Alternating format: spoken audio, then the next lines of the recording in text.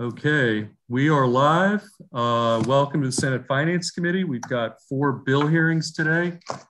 Chair Kelly's in the house, but she's got a couple of other things, so I'm going to chair the 4 bill hearings today. And we're going to start with Senate Bill 150, Senator Augustine. And Senator, I know you may want to make a few remarks and then maybe yield to Senator Cardin, but why don't you start off? We're on Senate Bill 150. Thank you so very much, Vice Chair Feldman. I will do just that. Senate Bill 150, colleagues, requires Medicaid beginning January 1st, 2023, subject to the limitations of our state budget, to provide comprehensive dental care for adults with household incomes up to 133% of the federal poverty level. It makes related changes, including repealing a pilot program for limited dental coverage for adults under the Medicaid program established under Chapter 621 of 2018. The bill will take effect January 1st, 2023. Vice Chair Feldman, as we all know, we are joined by our Maryland State Senator Cardin, who is supporting this legislation. And I appreciate the indulgence of allowing the senator to testify, and then hopefully you will allow me to follow up with my presentation. Absolutely. Senator Cardin, we're going to yield to you, and then we'll go back to Senator Augustine maybe for a few more remarks. So Senator Cardin, it's all yours. Well, to the Vice Chair Feldman, thank you for the courtesy of allowing me to testify before a committee in the Maryland General Assembly. To my good friend, Chairman Kelly, it's always good to be with my colleagues here in the Maryland Senate. So thank you very much. And to Senator Augustine, thank you for your leadership on this very important issue. I want to start by relating where I was yesterday. I was in my dentist's office doing my semi-annual checkup in order to maintain my oral health. I have excellent insurance coverage, no problems in having it paid for. If it was not covered by insurance, I have the resources in order to do that. But for 750,000 Marylanders who qualify for Medicaid, that's not the case. And we need to do better. So I first want to thank the healthcare workers, the dentists and the dental hygienists who were treated me this week, but those are our frontline workers. And we know that their desire is to take care of our health. And during COVID-19, they have been the frontline workers. So we thank them for being willing to show up every day and take on additional risks in order to keep us safe. But we should make their jobs easier. And healthcare policy that we do in Annapolis and Washington can very much affect their ability to do their mission to keep us healthy by insurance coverage and the availability of resources to deal with healthcare. Maryland has always been in the forefront. I cherish my days in the Maryland General Assembly. Spent 20 years as a legislator in the House of Delegates and 8 years as the Speaker of the House. And I'm proud of the work that we did when I was in the Maryland General Assembly to establish the all-payer rate structure. So we didn't need charity hospitals in our state. And we had access for all to the highest quality hospital care. How we developed and expanded under the Affordable Care Act. What we did in so many different areas to provide healthcare initiatives, our qualified health centers, and the list goes on and on and on. But in 2007, we were all shocked by the loss of DeMonte Drivers, a 12-year-old in Prince George's County. He lost his life because he could not get access to simple dental care.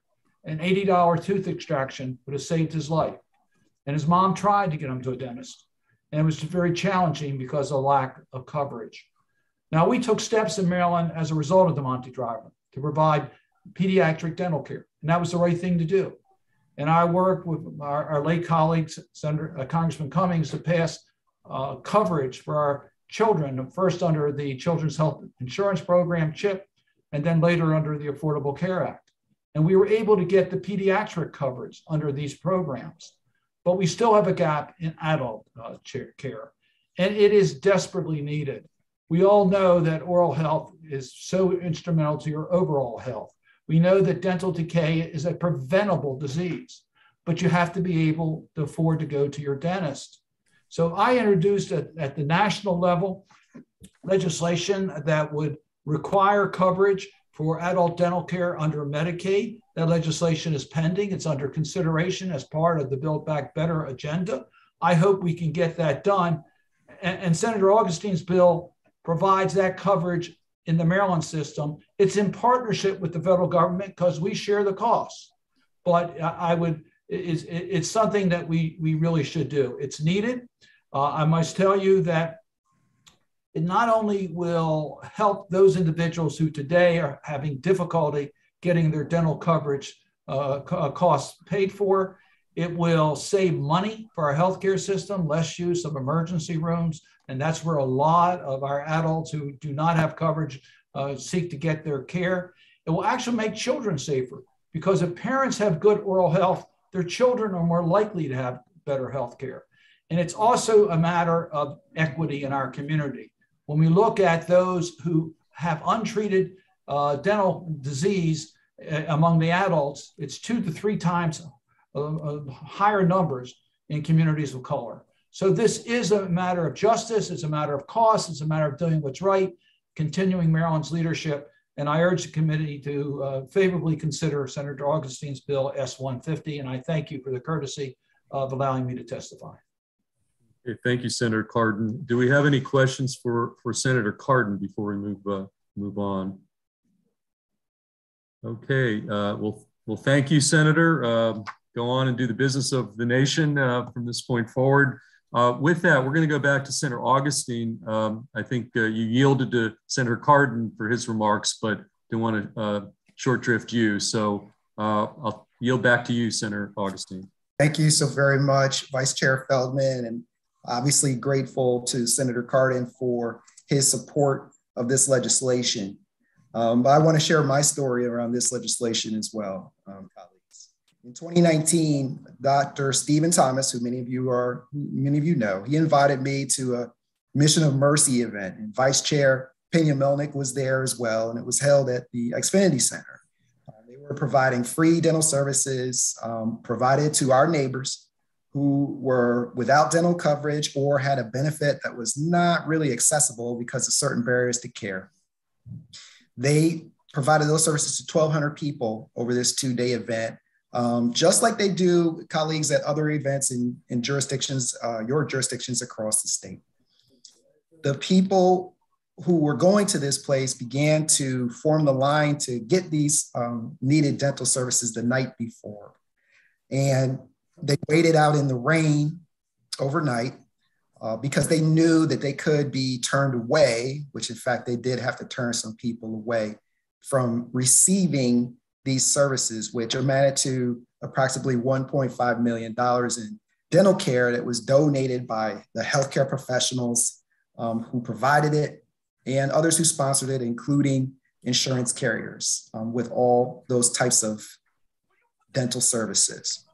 So Dr. Thomas, he led us down to the floor so we could get a sense of what the services were being provided. And as we got near to the floor, I was stopped in my tracks because I saw some of my constituents, my neighbors, waiting. I separated from the tour and went to talk with them, and they shared with me how they had been waiting for hours, but they were getting close to desperately needed dental care that they just had no way to get taken care of other than this free clinic. And colleagues, it really just, it hurt me. One of these constituents, a block captain in Chillum, one of my hardworking neighborhoods, who is work disabled, but still always there to help our community. And he's always there providing, helping with our elderly neighbors, picking up groceries, participates in the community cleanups. And he just always lets me know what's going on the block. And here he was at this clinic because he could not afford the out-of-pocket expense for dental care. And he was there, he was suffering, but he was seeking this relief of this essential service, but it was just in a really humiliating way. I was just mortified.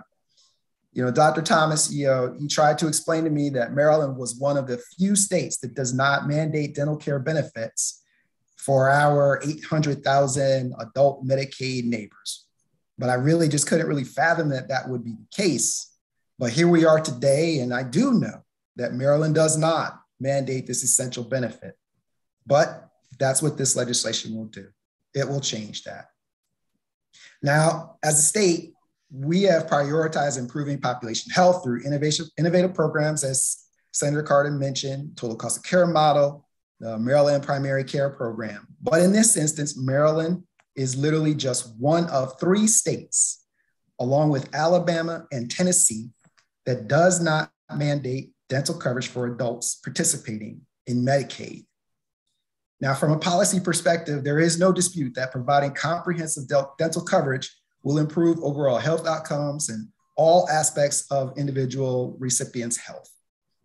Colleagues, there is a significant fiscal note, but I want to make sure that we place this in the context of the fact that we invest $14 billion annually in our Medicaid population, $14 billion.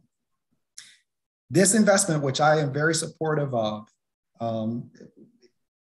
we're working on the refining what it says in our fiscal note, because there are some places in there that we think that we can work to improve it. There are some programs, voluntary programs right now that the MCOs use that are really not being captured within there. And there's some utilization rates that are probably a little bit high. But with all that being said, this will require a upfront investment. And this is where we as policymakers must follow the data, because that data will lead to overall better health outcomes and cost savings over time. So for example, we are paying extra right now for those who are not receiving these dental services in our chronic disease management. The evidence is clear. Regular dental care lowers the rates of chronic disease, such as diabetes and cardiovascular disease. We're paying for it in terms of higher medical costs. All research shows, in addition to better health outcomes, there are several $1,000s of savings realized each year from the management for those people who are suffering from chronic disease. We're paying for it in terms of making it harder for people to recover from substance use disorders. And the people who have dental coverage stay in treatment 2 times longer and are more likely to complete treatment. We're paying for it with emergency room visits. We spend over $10 million in Medicaid money each year in emergency room visits for dental conditions. And we could avoid these costs if people could just access these basic preventive services. Colleagues, as I mentioned, the MCOs who administer Medicaid do voluntarily offer certain dental benefits, but we miss out on the federal match that would come with this legislation. There's also no real consistency. As I mentioned, out-of-pocket costs get in the way. They become a barrier to people being able to get these benefits. And this legislation will help that. So by mandating this coverage, we'll promote greater network adequacy and access to preventive services that will lead to better overall health outcomes and a long-term reduction to the total cost of care by reducing emergency visits and mitigating chronic disease. Colleagues, I don't want our state to be one of those that is well known for healthcare innovation, but again, just one of 3 states that does not cover adult dental in Medicaid. This situation does not reflect our state's values, nor does it reflect our priorities. Colleagues, we just have to follow the data and make the decision to invest in our neighbors with a favorable report. Thank you. Okay, thank you, Senator Augustine. Any questions for the sponsor, Senator Augustine? Okay, seeing none, we're going to move to Senator's panel, sponsor panel. He's designated 3 witnesses. I should make this point at the outset. We have 30 witnesses signed up, and they're all signed up to testify favorable. So, with that said, we're going to limit you to 2 minutes, and we're going to start with Robin Elliott. Robin, I see you in the house, and again, you've got 20 some odd witnesses behind you, all taking the same position. But with that said, Robin, you've got 2 minutes. Thank you, Senator Feldman, and thank you to Senators Gazzone and Augustine, of course, for sponsoring this legislation. As you said, there are 30 people in this Zoom room ready to testify. You have in your testimony packet also dozens and dozens, perhaps even hundreds of names of organizations and individuals in support. I want to talk a little bit today about some background on the bill. In your packet, you have testimony from the Maryland Dental Action Coalition, in which we've included a commissioned report from a national expert on financing options for this benefit. So I just wanted to let you know that, because as you're thinking about the fiscal note, I think that's an important piece of information. I also wanted to let you know that the good news is that the savings for providing adult benefits for dental is absolutely quantifiable. There are many pieces of clinically reviewed and peer-reviewed research out there that show significant savings in chronic disease management and substance use disorder.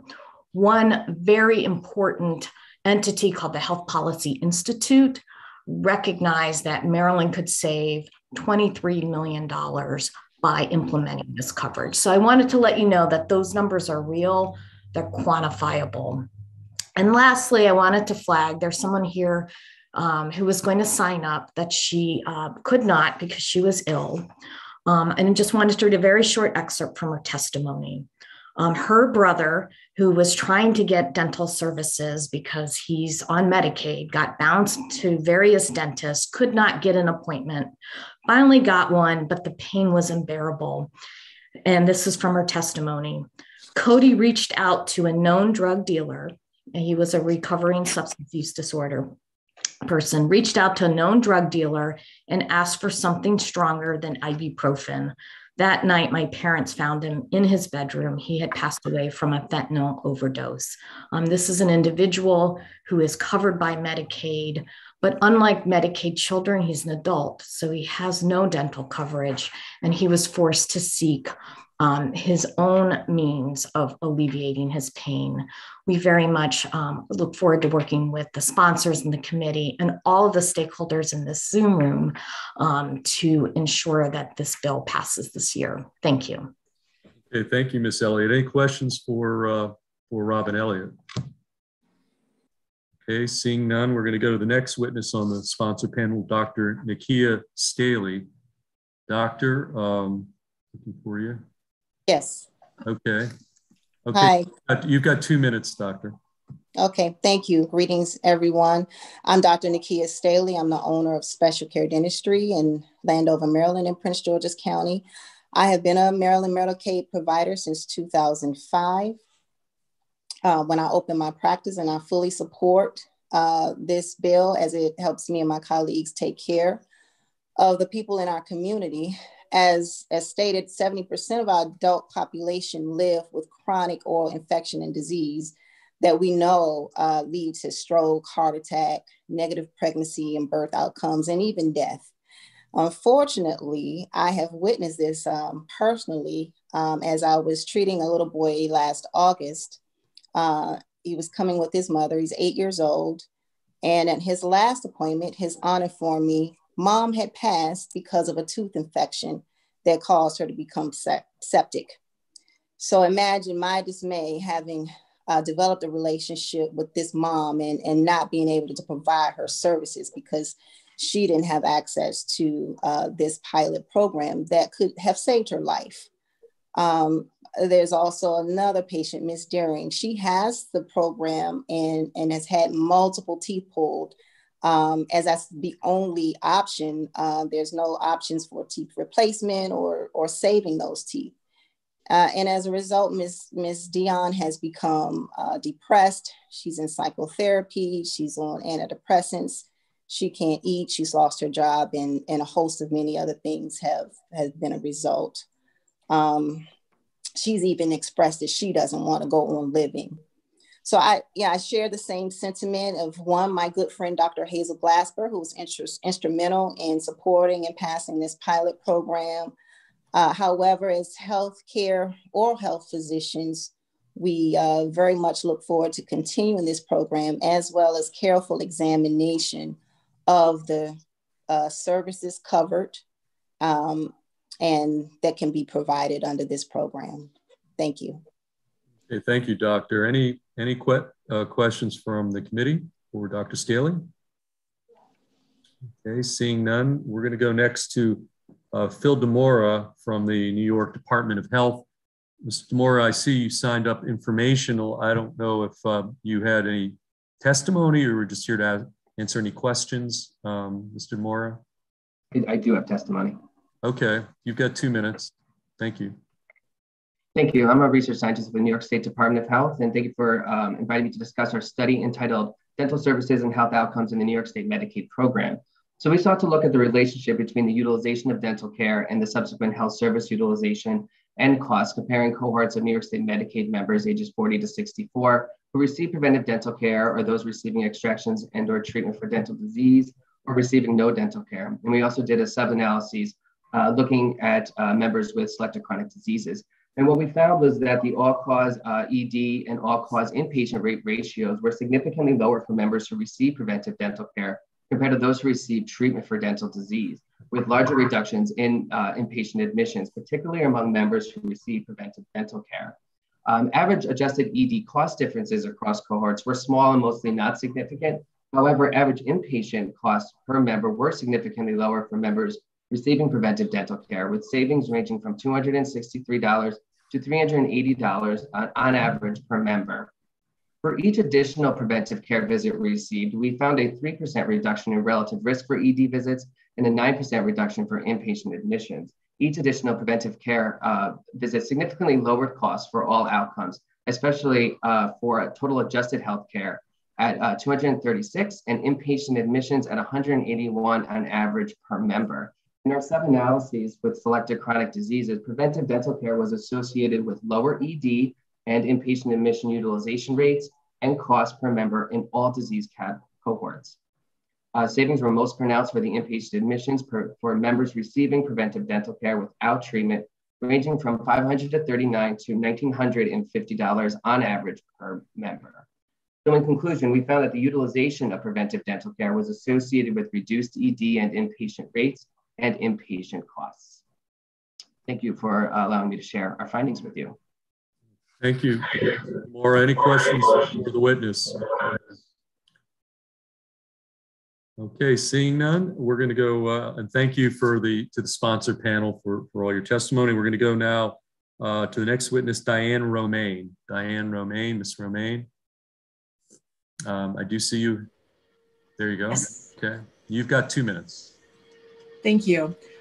I am Dr. Diane Romaine, past president of the Maryland State Dental Association, presently serve on the Maryland Prescription Drug Monitoring Program as the dental representative, but also I'm a general dentist in rural Frostburg, Maryland. Daily in my practice, I see people suffering from dental problems, and often because they're low income and have no insurance, I am not their first stop. Too many times, their one and only stop is to go where Medicaid covers their visit, to a physician, physician's assistant, nurse practitioner, or primary care setting, or emergency rooms, as we have discussed. Studies show that only half of the patients who visit an emergency department with a toothache ultimately see a dentist within 6 months of their ED visit. 21% with a toothache-related ED visit return to the ED for the same visit within 6 months, oftentimes after self-medicating. I'll remind you that in Maryland, prescription opioids are now the #2 cause of death after fentanyl, after having surpassed heroin in 2021, even though the rates of prescribing by dentists are down. Maryland's lack of an adult dental Medicaid program contributes to the pain, poor health, shame, lost hours of work, and suffering caused by untreated dental disease. Former US Surgeon General David Satcher said more than 20 years ago that you cannot be healthy without oral health. And certainly, as we've mentioned here, we've made progress in Maryland, improving oral health for children, pregnant women, and now the dual eligibles. But for working age adults and seniors in particular, disparities in oral health outcomes and access to dental care have widened amongst income and race. Treating dental care as essential in Medicare Maryland policy for all ages is the only way to address these challenges. And I ask for your favorable report on this bill. Thank you. Okay, thank you, Dr. Romaine. Any questions for the doctor? Okay, seeing none, the next witness is James Gutman. Mr. Gutman. Thank you.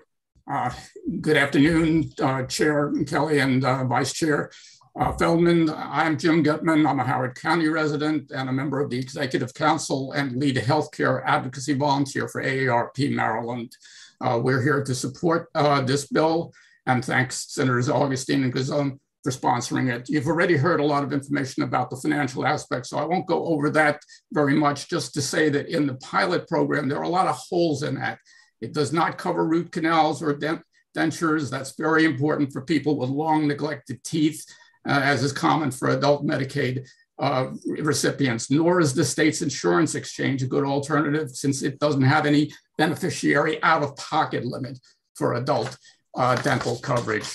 And the Centers for Disease Control, talking about the effects of poor dental care, reported last year that untreated tooth decay, that a condition it said is found in more than 40% of low-income and non-Hispanic Black adults, for instance, has a large impact on quality of life and productivity.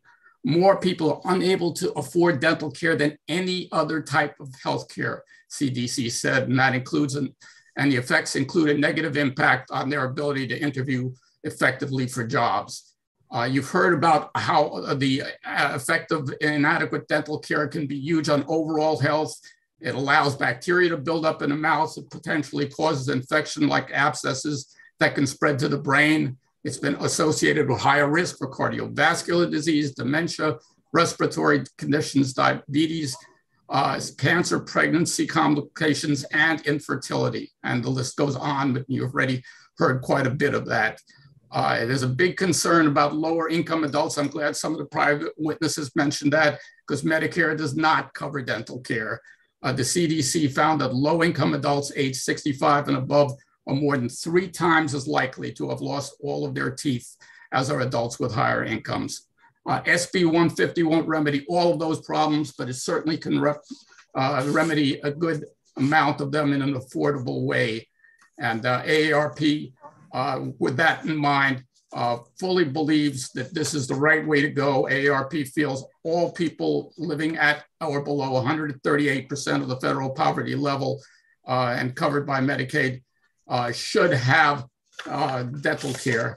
And we urge your favorable report, and thank you for your time.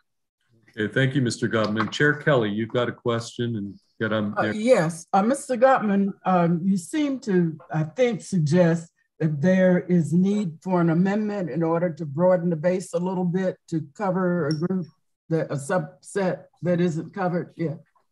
Right, in the pilot program, Chair Kelly, there are some holes from what we've been able to determine, and I'm not qualified to give you extensive details, but right now it does not cover root canals or dentures, and that's a big problem. It's a big expense.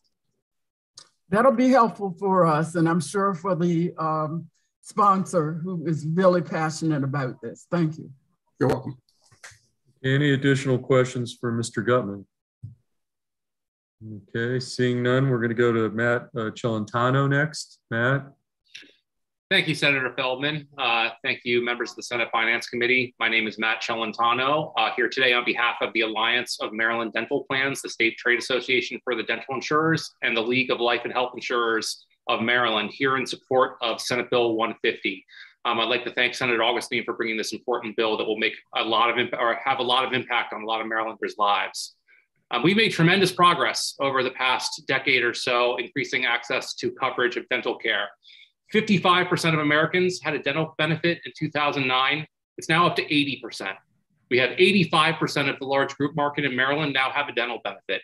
In the same time frame in Medicaid, we've gone from 25 million beneficiaries to over 87 million beneficiaries. We are doing a better job than we had, but there is still a tremendous group of people out there that do not have a benefit.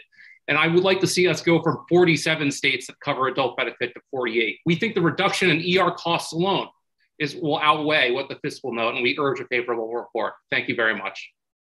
Any questions for Mr. Celentano? Okay, seeing none. Next witness is Charles Doring. Mr. Doring.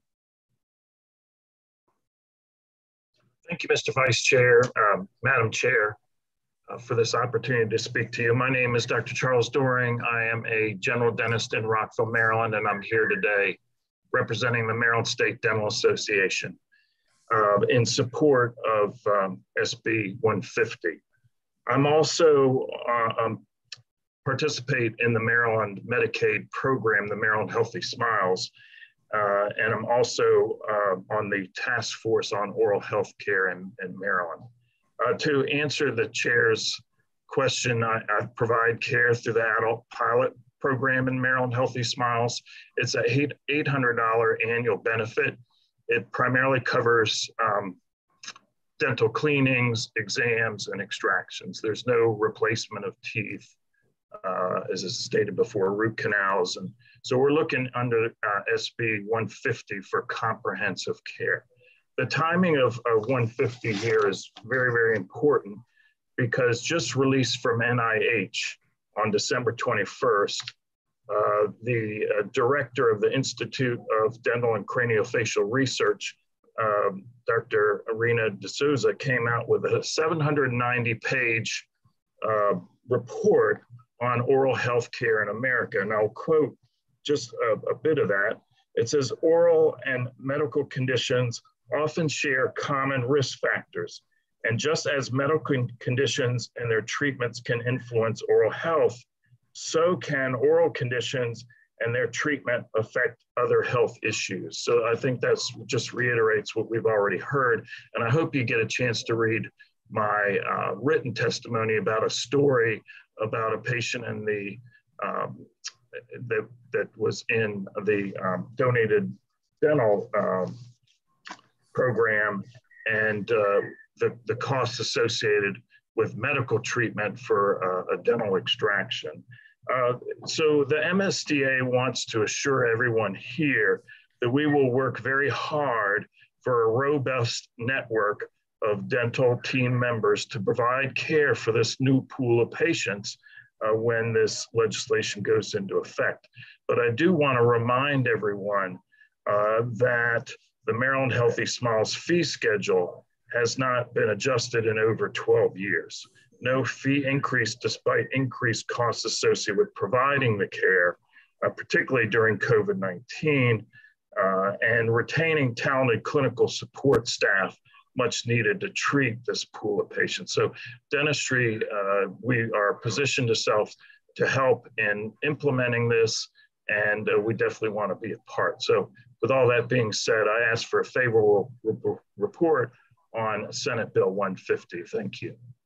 Okay, thank you. Any questions for the witness?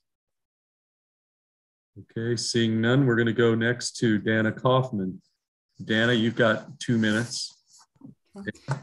Thank you very much, Chair Feldman, members of the Senate Finance Committee. For the record, my name is Dana Kaufman, and I'm here on behalf of Lifespan Network, which is a senior care provider association that represents the continuum of care for purposes of this bill. That would be nursing homes and other residential Medicaid providers. When we often talk about adult dental care, we tend to think about it in the community, but I really wanted to emphasize the importance of this bill as it deals with nursing home residents and the lack of dental care that is provided to them. Currently, since Medicaid only covers emergency, there is no coverage for dental services such as exams or treatment when individuals need dental care or they are able to obtain dental services. If they don't have an independent contract, that cost is often absorbed by the nursing facility. There is a very time-consuming and inefficient way for the facilities to get reimbursed for that. But we do believe that dental coverage for adults, especially as it relates to nursing facility residents, is extremely important, and we urge a favorable report. Thank you. Okay, thank you. Any questions for Ms. Kaufman? Okay, seeing none, next witness would be Stephen Dargan. Mr. Dargan? Yes, Stephen, I see you on my screen. You got to unmute yourself. Doing that now. Thank you, Senator Feldman, and thank you, Madam Chair. My name is Dr. Stephen Dargan. I'm a practicing dentist in Prince Frederick of 44 years, and I'm currently the president of the Maryland State Dental Association. And speaking on behalf of the Maryland State Dental Association, we are in favor of Senate Bill 150.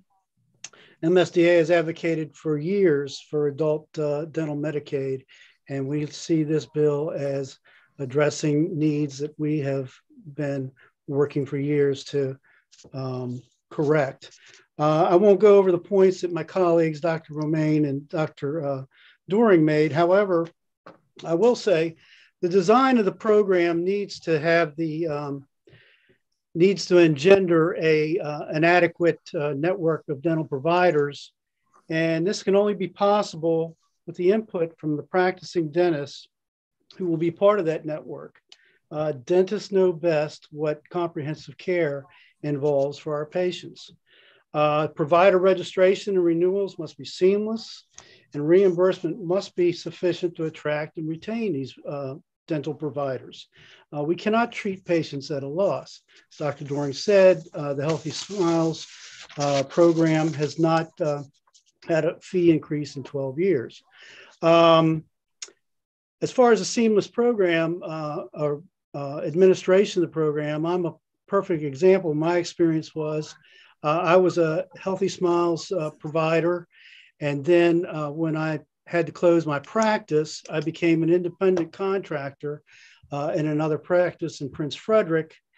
And my experience in trying to re-register and reapply to be a provider in the Healthy Smiles program and the pilot program met nothing but barriers. And this has to be corrected. And again, essentially shows that this registration and administration must be done properly. Again, I want to thank you for this opportunity, and I and MSDA is very strong in support of this Senate Bill 150. Thank you. Okay, thank you, Doctor. Any questions for Dr. Dargan? Seeing none, next witness will be Gretchen Graves. Ms. Graves.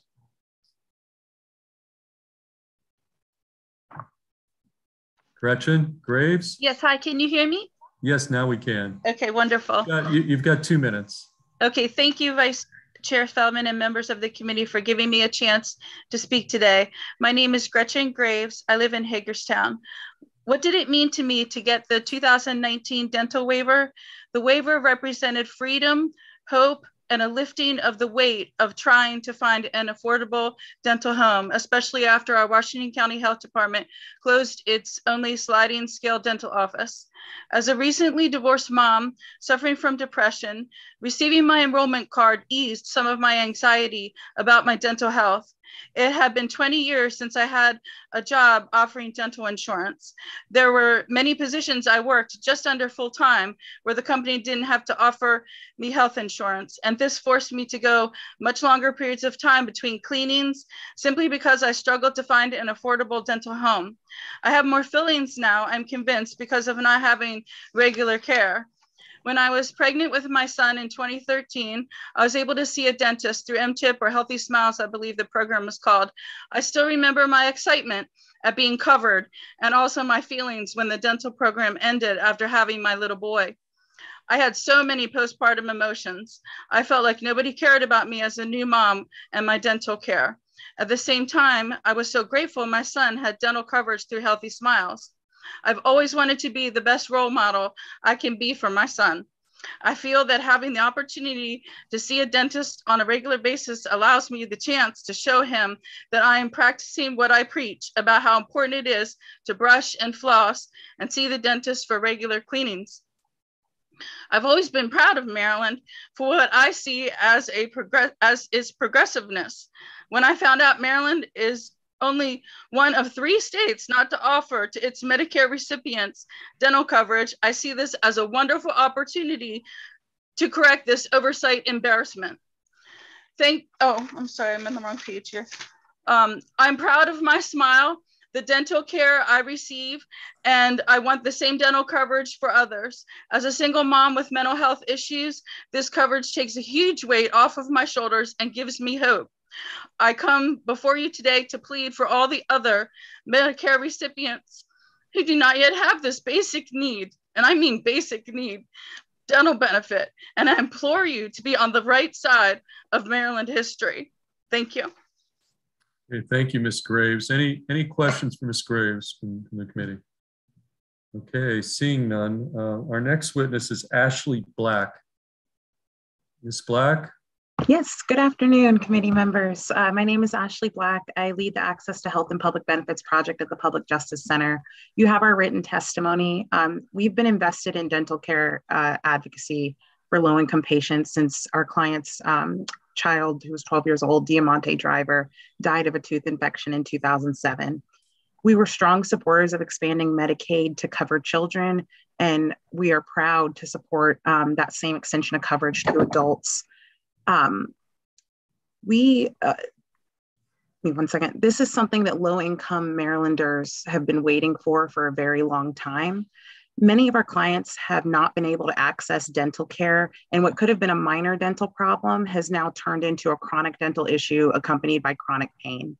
They're often put in the position of having to decline necessary dental care when they can't afford it out of pocket and must rely on emergency care, which is not a permanent solution, as we know. Senate Bill 150 would make a tremendous difference in the health status and quality of life for our clients, including being able to eat without pain, attaining different work opportunities, and socializing. In closing, when I started at PJC in 2018, we held listening sessions in the community with low-income community members about barriers to accessing healthcare. Community members overwhelmingly supported Medicaid having a dental benefit. And I'll leave you with a quote that resonated with me from a community member who was experiencing chronic dental pain. He said, "Medicaid does not have dental care for adults. I've been in pain every day for a long time, and I can't figure out what's wrong with me because I can't afford to." Thank you for your time, and we urge you to pass this bill. Thank you, Ms. Black, for your testimony. Any questions for Ms. Black? Okay, seeing none, our next witness is Melanie Bell. Ms. Bell? Hello. Hello, you've got Dr. Bell. Dr. Bell, you've got 2 minutes. Thank you. Good afternoon, Madam Chair and Vice Chair and members of the Senate Finance Committee. I'm Dr. Melanie Bell, Vice President of the Maryland Nurses Association. The M&A strongly supports Senate Bill 150, Maryland Medical Assistance Program dental coverage for adults, addressing critical gaps in Medicaid coverage by establishing an adult dental program. Oral health is essential to one's overall physical and mental health. It is imperative that humans of all ages receive adequate preventive dental care at a minimum of every 6 months to accompany routine oral care practices, especially as an adult, due to diet, medication, and natural body changes. If one doesn't have access to routine cleanings and examinations, they are vulnerable to disease processes, which can affect the brain, cardiovascular, and gastrointestinal systems. Furthermore, lack of proper oral health may also cause loose or missing teeth and pain, leading to malnutrition because of the inability to consume or chew foods properly, leading to dysphagia. Lastly, body image disturbances because one feels they cannot smile, leading to mental health challenges such as depression and anxiety.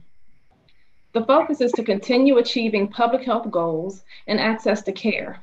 Research demonstrates that dental coverage lowers healthcare costs, as mentioned before, for people with chronic diseases such as diabetes, cerebral vascular disease, and coronary artery disease. Adding dental coverage provides additional tools to keep people healthy and thriving. Thus, we ask for a favorable vote on this legislation. Thank you. Okay, thank you, Dr. Bell, for your testimony. Any questions for Dr. Bell? Okay, seeing none, we're going to go next to Dr. Parita Patel. Dr. Patel. Good afternoon, Chair Kelly. I'm Dr. Parita Patel, the Dental Director of Healthcare for the Homeless, and we stand in strong support of Senate Bill 150, legislation that would authorize Medicaid coverage for adult dental care in Maryland. Healthcare for the Homeless is a federally qualified health center that provides dental services. Every day, I see the tremendous need for and life-changing impact of dental care. Our client, Anthony, came to us one fall with a few broken teeth and infections in his mouth. He shared with me that he lost his right arm while at work as a young adult, which propelled him into decades of addiction and homelessness. Now in recovery, he was having difficulty gaining weight because he could not chew with the remaining teeth he had. We made Anthony a set of dentures, and when it came time for him to try on his new smile, Anthony looked at his reflection, chuckled, and said, "I haven't seen this guy in years." A reminder that oral health absolutely impacts mental health. During a follow-up appointment 3 weeks later, Anthony was thrilled to report that he had gained 30 pounds. "Tell her what you told me," my assistant added. Anthony replied, "As soon as I got the dentures, I went home and ate 8 granola bars." He saw my reaction and added, "They had nuts. I couldn't chew them before." In addition, oral health affects overall health, and Anthony has a history of diabetes and hypertension, both of which are better controlled now that the infections in his gums have resolved. Unfortunately, though, not every story ends this way. There are thousands of people experiencing homelessness who are unable to access dental care. We have tried to meet those needs, but we are limited in our ability to meet them. Dental care for adults is largely uncovered by Medicaid, which is the only coverage most of our clients have. In a typical year, our dental services cost about $1.4 million. Medicaid currently pays for less than 4% of that total. Grants and donations make up the rest. This is not a sustainable way to fund this most basic and essential form of healthcare. This session, we have a chance to change that with Senate Bill 150, a bill that will help ensure the sustainability of programs like ours so that we can continue to provide care for members of our community like Anthony. Thank you for the opportunity to speak with you today. Okay, thank you, Doctor. Any questions for Dr. Patel? Okay, seeing none, next witness is Susan Stewart. Ms. Stewart. Good afternoon. Thank you for allowing me to speak in support of SB 150. I am the executive director of the Area Health Education Center West, known as AHEC West. We are located in Cumberland, and obviously we serve the Western counties. We have a number of programs there. However, I'm here to talk about Health Right, which is our emergency dental access program. It's been at AHEC West for 4 years, but it was a standalone organization prior to that for a number of years. And in the past, we serve low-income adults and help them get access to dental care when they need it. So we've served 1,200 people in 4 years. And without Health Right, 1,200 people would not have gotten the care they needed.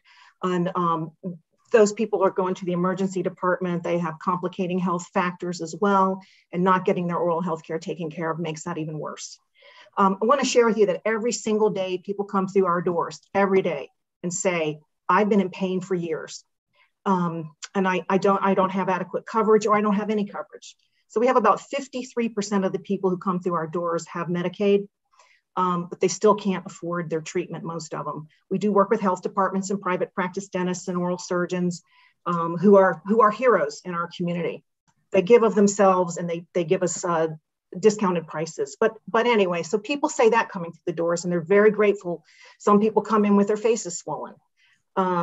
We had a veteran who told us his story about in 2010, he had oral cancer. Well, the treatment for the cancer really helped deteriorate his teeth. And he was talking about how much pain he was in, and ultimately one of his teeth shattered. So he came to Health Right and he got help. And he was very grateful for that. And he said that without it, he would still be in pain. And he gave us this testimonial in 2018. So, I mean, this is just a little bit of the people that we serve, and we're funded. We're funded by the state, by the cities. I mean, the Community Health Resources Commission funds us, the Rural Maryland Council funds us, foundations fund us, et cetera. It goes on. We just keep trying to bring money in to help people get out of pain. We've also been involved in denture programs where we help people get dentures. But anyway, we very much would appreciate a favorable report on this bill. And we really believe that we need to put the mouth back into the body. This is an essential component of healthcare, and we'd like to see the budgetary support that would help build an adequate participation, broader network by dentists. Thank you. Okay, thank you, Ms. Stewart. Any questions for Susan Stewart, witness? Okay, seeing none. The next witness signed up is Ashley Carruthers, but I have, my sense is I understand that she may no longer be here on the Zoom call, but I'm going to go once, twice, 3 times. Is Ms. Ashley Carruthers here on the phone call? Okay, Ashley is not here. I've got confirmation. We're going to The next witness, Donna Clark, signed up. I also believe is no longer on the call. Once, twice, three times. I believe Donna Clark, who signed up, is also vacated the premises here. So we're going to go next to Nancy Rosen-Cohen is the next witness signed up. Thank you. I'm Dr. Nancy Rosen-Cohen, Executive Director of the National Council on Alcoholism and Drug Dependence for the state of Maryland. We fully support the passage of Senate Bill 150 to create the comprehensive dental benefit. And I thank all the legislators and the leadership for paying attention to this and bringing this to our attention. As has said by many people before me, there is obviously a strong relationship between oral health and substance use disorders. So people who cannot access care for painful problems may start self-medicating. Then this can lead to an addiction to opioids, whether they're prescribed or obtained illegally. The use of other substances, including tobacco, e-cigarette vapors, and methamphetamines has a direct correlation with poor oral health. A recent study by the Journal of the American Dental Association shows comprehensive oral health care improves addiction treatment outcomes. Finally, as said before, poor oral health can have a negative impact on people's recovery. When a person is unable to get care, pain resulting from dental or gum problems can lead to relapse. And when people have poor dental conditions, the lack of self-confidence can prove to be barriers to good nutrition and even obtaining employment. So I definitely feel it's time for Maryland to join the other 47 states in this country that already provide dental benefits to adults enrolled in Medicaid. Thank you, and we urge your support of Senate Bill 150. Okay, thank you, Doctor. Any questions for Dr. Rosen-Cohen? Okay, seeing none, the next witness signed up was Vicki Walters, but I understand Ms. Walters is no longer on the Zoom call. So going once, twice, three times. Ms. Walters not here. Going to go to the next witness, Nancy Turner. Nancy Turner. Hello. Good afternoon, Senators. Thank you for taking the time to hear my support of Senate Bill 150, providing dental coverage to Medicaid recipients. I've been a registered nurse in the substance abuse and mental health field since 2001. And during that time, the greatest barrier I've seen to achieving optimal health for my patients has been the lack of oral health. Patients with substance abuse disorders and mental health disorders that lack dental care have severe infections in their mouth from years of use and revert to using opioids for treating their pain. Presently, patients are using fentanyl to deal with their pain because it's a cheaper alternative to anything that they have, which of course increases overdose potential exponentially. So we're not seeing patients use anything other than fentanyl in the substance abuse field at this point. So overdoses are occurring exponentially. Everybody else has pretty much on these calls with doctors and others have said exactly what I have said. Health is optimal with oral health. So there's not much more that I can say other than being a nurse in the field. I'm the one who has to stroke their hair and tell them that there's no hope for them until there is coverage provided by this bill. So I urge you to support Senate Bill 150. Thank you. Okay, thank you. Any questions for Ms. Turner? Okay, seeing none. Next witness is Kathleen Hayes. Ms. Hayes. Yes, thank you, Madam Chair Kelly and Vice Chair Feldman for allowing me to testify today. And thank you to Senators Augustine and Gazzoni for introducing this bill. My name is Kathleen Hayes, and I'm a social work student at the University of Maryland and an intern at Maryland Citizens Health Initiative. As a native Marylander, I am proud to live in a state that is a leader in healthcare. So I was shocked when I learned that we are only one of 3 states that does not offer any dental health coverage to adults under 133% of the federal poverty level.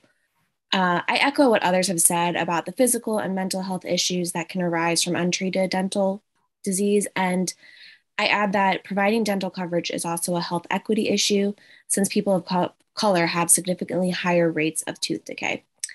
Passing SB 150 is crucial to provide Marylanders the care they need and deserve, and I urge a favorable report. Thank you for your time. Okay, thank you, Ms. Hayes. Any questions for Ms. Hayes? Okay, seeing none, the next witness is Dan Martin. Mr. Martin? Senator Feldman, thank you very much. Members of the Finance Committee, it's great to be with you here in support of Senate Bill 150. My name is Dan Martin with the Mental Health Association of Maryland.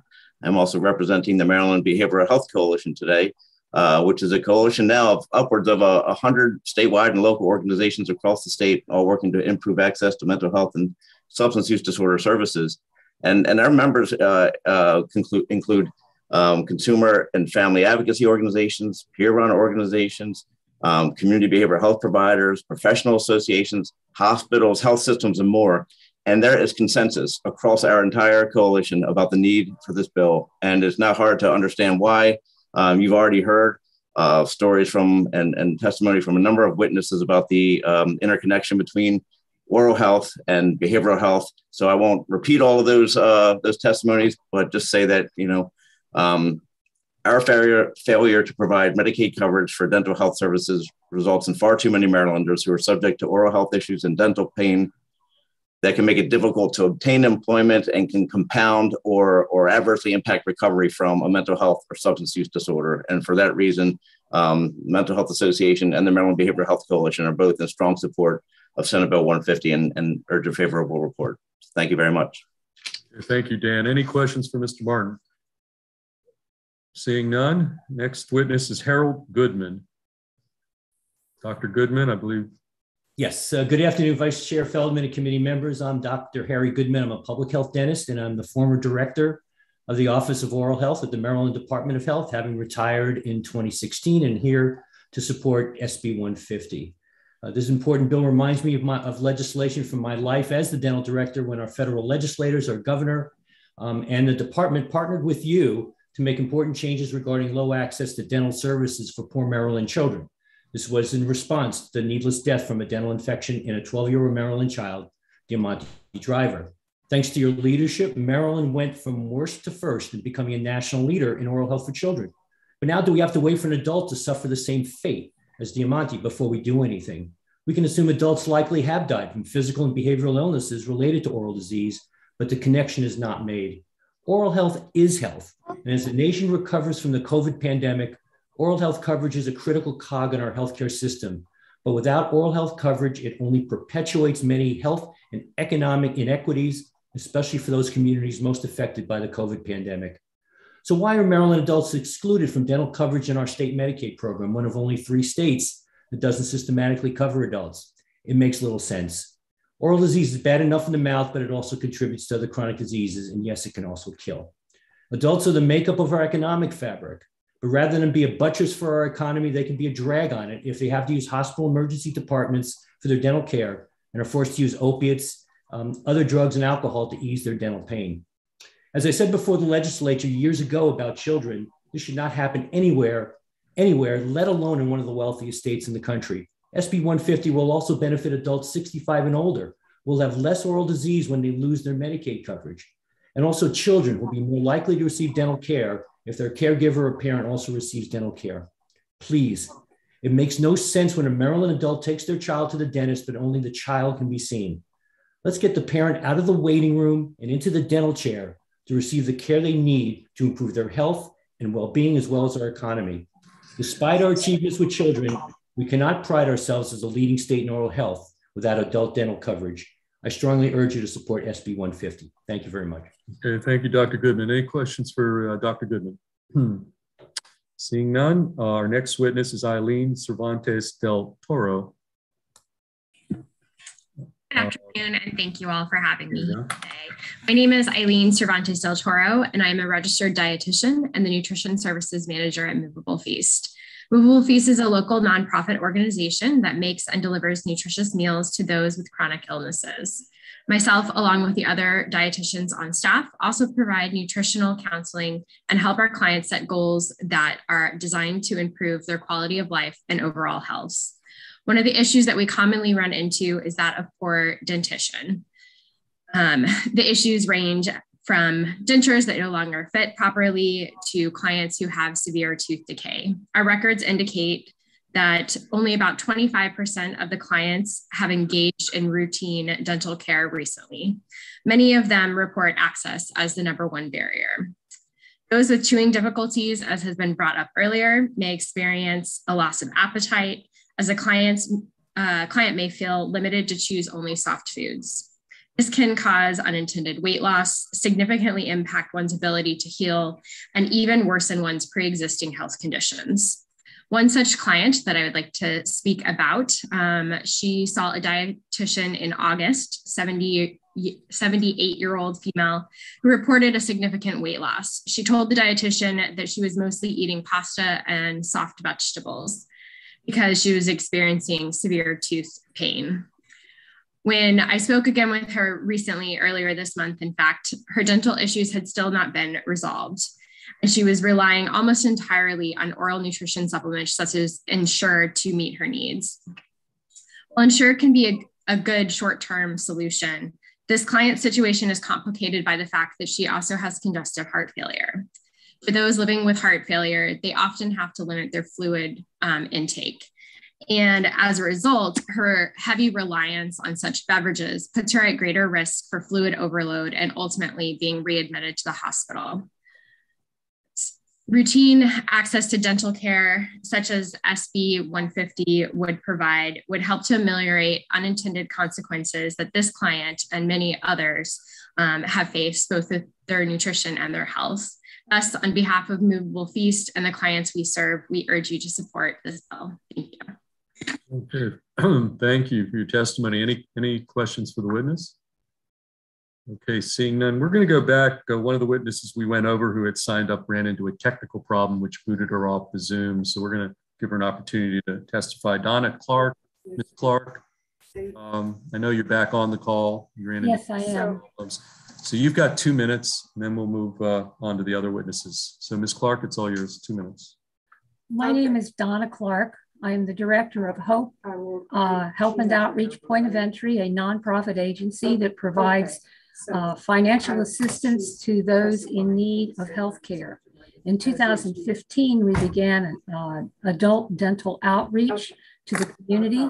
And since that time, we have assisted over 100 people at an average of $373 per person to obtain dental care. We get this money through grants and donations from the community. And since 2015, we have actually spent close to $300,000 helping the people in our community obtain dental health care.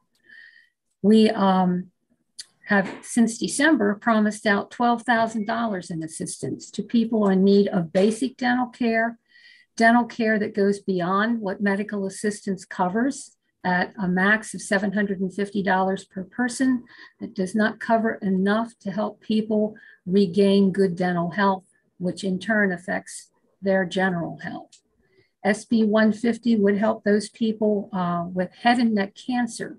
We have spent close to $80,000 helping people have teeth removed that are affected with decay and disease so that they can then begin their radiation treatment. Our community is suffering both with dental health and their physical health as they are unable to obtain good dental care and requiring large sums of dollars from the community draining on public funds. Please consider passing SB 150. Okay. Thank you, Ms. Clark. Any questions for Ms. Clark? Okay, seeing none, go back to the list. Next witness, Ann Seacott. Ms. Seacott. Good afternoon. Thank you all, members of finance. My name is Ann Seacott, here today representing the National Association of Social Workers, the Maryland chapter. You also have written testimony from several other organizations I work with, including the Maryland DC Society of Addiction Medicine, as well as the Maryland Association for the Treatment of Opioid Dependence. I will say that there is no subject that has as immediate and uniformly and enthusiastic support from the organizations I work with than dental coverage. Speaking specifically on behalf of NASW, social workers work every day with clients trying to meet their most basic needs and all the way to their most, to some very special needs that they have. This is by far, dental coverage is by far one of the most difficult things that they are able to find for their clients. When you look at the fiscal note, please do pay attention to the research, much of which has been provided to you in the written testimony about the savings that occur when people get their dental coverage. It's the money from ERs and hospital stays and medical issues. It's the money saved because we see now that dental coverage can result in more positive outcomes when people are in addiction treatment. We know that people are better able to obtain jobs, and that means more revenue in the taxes that they're able, when either income taxes, sales taxes, et cetera. We know that all of the things have been talked about today around charity care, around grant funds to fill in these gaps. Those resources can now be shifted to something else with passage of this bill. Please don't forget you're saving lives. It's the horrible stories that we've known for years, like Diamante Driver, the story that was shared at the beginning of this hearing about the man who turned to illegal drugs to mask the pain and died of an overdose. This really does save people's lives. It saves money. It makes a lot of sense. And we ask for your support for this wonderful piece of legislation. Okay, thank you, Ms. Seacott. Any questions for Ann Seacott? Seeing none, our next witness is Dr. Ricardo Kimbers. Dr. Kimbers. Is Dr. here? Yes, I see you on there. Okay, Doctor. I'm here. I'm 2 here. minutes. Wait a minute. Okay. There I am. There you go. Okay, okay yeah, Doctor. I had put in a written testimony, so I was not going to be able to do a live testimony, but I can still just add a few things that have been said. You can read my written testimony. It is there for you. But a lot of people have said quite a few things that are true. And as you can see, that all of these people are here in support of this greatly needed bill. I'm kind of disappointed that we are one of 3 states that have not has not given any support to adults over the age of 21.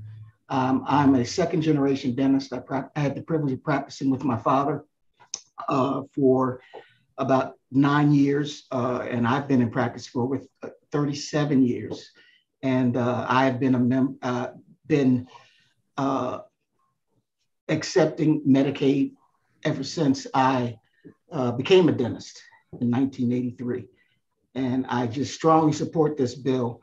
I wouldn't have it any other way. My father, and he is deceased now, would not have it any other way, that we would have to support our community. I've been in the city of Baltimore all of my life, born and raised here.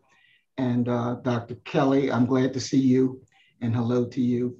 And if there's anything that anyone needs to know about somebody in the trenches that's on this committee, I will be more than happy to reach out and speak to any of you. Thank you. Okay, thank you, Doctor. Any questions for Dr. Kimbers? Okay, seeing none. Our next witness signed up is Liana Brown. Ms. Brown? Yes, thank you. Good afternoon, committee members.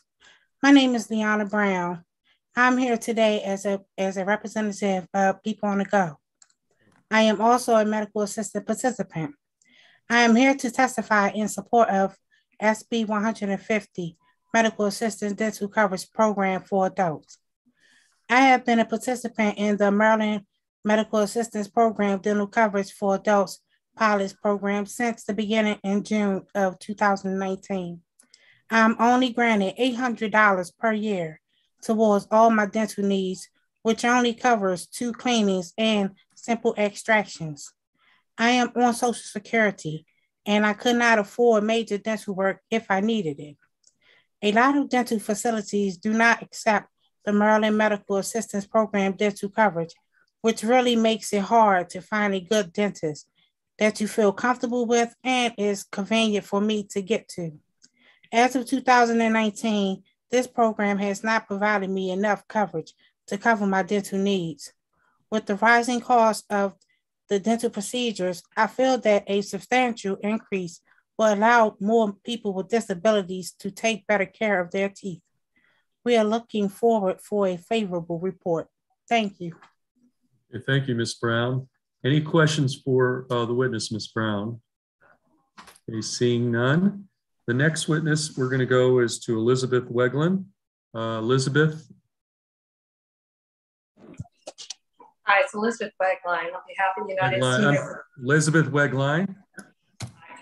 Sorry. Thank you very much. Here on behalf of the United Seniors of Maryland, and we're here to support the amendment from AARP for the addition for denture care. Even as our seniors age, they may change their weight, they may change their conditions, but most importantly, we want to make sure that we are looking holistically and supporting our aging citizens in Maryland. This bill addresses that, and I think we've had some excellent experts talking more about it. So we want to just pass our good support, and we hope that the committee responds favorably in support. Thank you. Okay, thank you, Elizabeth. Any questions for Ms. Wegline? Okay, seeing none. Our next witness is Mukta Bain. Thank you. Is our witness Mukta Bain here in the house? I believe saw her somewhere. Hi, yes. Hi, Okay. good afternoon. My name is Mukta Bain, and I'm here representing Maryland Public Health Association. Madam Chair and members of Senate Finance Committee, thank you so much for this opportunity to testify in support of SB 150. As a young adult with student debt, I had the opportunity to have free dental coverage through Maryland Medicaid. And not many people were as privileged as to get access to dental coverage. So I felt less anxious because I knew my oral health was taken care for. Oral health is a complex part of overall health. So it is very important that we make sure Marylanders can access to dental care. Thank you for the community for your recognized effort toward improving access to quality, affordable care for Marylanders. This bill is very important for Marylanders to remain a leader in healthcare. Thank you so much. Okay, thank you for your testimony. Any questions for Ms. Bain? Okay, seeing none, the final witness on Senate Bill 150 is Caitlin McDonough. Ms. McDonough, you've got 2 minutes. Good afternoon, committee chair and vice chair and members of the committee. My name is Caitlin McDonough, here today on behalf of Benefis, and I join with all the fellow witnesses today in support of Senate Bill 150. Benefis is a dental support organization that provides non-clinical support to 9 dental practices in Maryland that specialize in Medicaid dental services. We serve populations of approximately 85 to 90% Medicaid, and combined, those practices are one of the largest Medicaid dental providers in the state, providing approximately 20% of the state's overall dental services and about 40% in the Baltimore region. And as a major Medicaid dental provider, we strongly support the establishment of this benefit for all the reasons that have already been stated. But I am going to take the opportunity today to note one thing that I hope that the state and the committee take into consideration as they move forward with implementation of this program, and that's Medicaid dental reimbursement rates. If you don't have adequate rate structure to support the providers who are providing these services, they're not going to be able to keep up with the increased demand under the new benefit. And unfortunately, we have not seen a comprehensive increase in Maryland's Medicaid dental rates in more than a decade. And those rates are lagging far behind commercial dental rates and even further behind medical Medicaid rates, as we heard Senator Augustine discuss earlier. And that makes it very difficult for us to maintain our staff. And that includes dentists, dental hygienists, dental assistants, who are basically reimbursed at about 60% on the dollar for these rates compared to commercial rates. I know this committee already has a pretty in-depth understanding of what happens when we don't support our providers with adequate rates, and they just can't compensate their staff in the ways that they need to keep them open and able to see patients in a timely manner. Those low reimbursement rates are now combined with increased demand following the shutdown of dental practices during the shutdown, and also increased cost due to inflation and PPE, which is also not covered by Medicaid.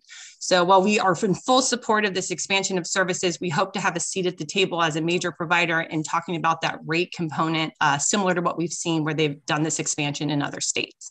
So thank you very much. Okay, thank you. Any questions for Ms. McDonough? Okay, seeing none, that concludes the testimony on Senate Bill 150.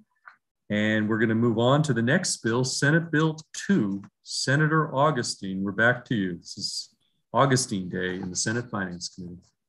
Thank you, Vice Chair Feldman, and thank you everyone for bearing with all that wonderful testimony on the previous bill. I'm now before you with Senate Bill 2, which is the mental health law, petitions for emergency evaluation electronic record, requesting a favorable report as amended. Colleagues, this is really simply a modernization legislation without changing anything with regard to the process of petitions for emergency evaluation. Current law does not specify whether approved petitions must be received by a peace officer or emergency facility in person, or if they can be received in the form of an electronic record, such as an email or a fax. Because it has become established practice to deliver approved petitions in person only, this process can really take a long time. Just to give you an example, colleagues, an individual is in a crisis in a jurisdiction, let's say Frederick County, and an emergency petition is ordered, but the individual has now gone to Calvert County, for example. The issue is that the sheriff who must obtain this order would have to go all the way up to Frederick County to physically get a copy of the order. And in fact, the courts have modernized themselves to the point where it's already in an electronic form, and they have to take it from the electronic form and actually print it out in order for the sheriff to get that petition. And then the sheriff, of course, has to take that petition back, get to the individual, and then get that person to a facility for evaluation and treatment.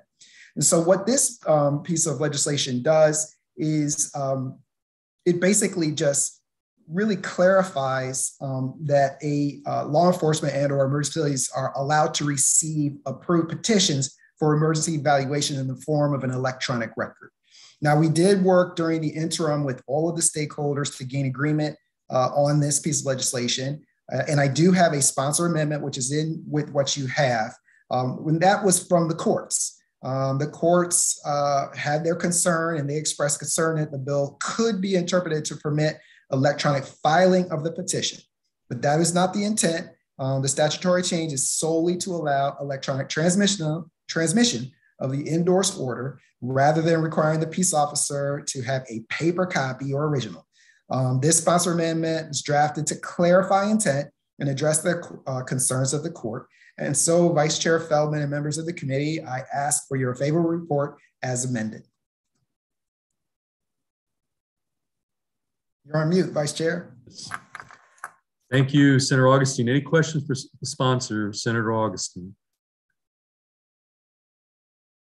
Okay, seeing none, we're going to go to the next witness who is part of the Senator's sponsor panel, Maura Cyphers. Maura, I see you in the House. You've got 2 minutes. Okay, thank you so much, Mr. Vice Chair and members of the Senate Finance Committee. Maura Cyphers with Compass Government Relations here on behalf of the National Alliance on Mental Illness Maryland chapter. So NAMI Maryland. Oh, boy. Oh, you okay? Oh. Yeah, my computer fell off my books. Okay. We lost power at the office. NAMI Maryland strongly supports Senate Bill 2. And thank you to Senator Augustine for bringing this bill before the committee. I think there are a couple of things that, NAMI and their family members would want me to convey, which is that when mental illness is present for a family member, particularly if they've already experienced trauma or crisis, the potential for crisis and emergencies is never far from mind.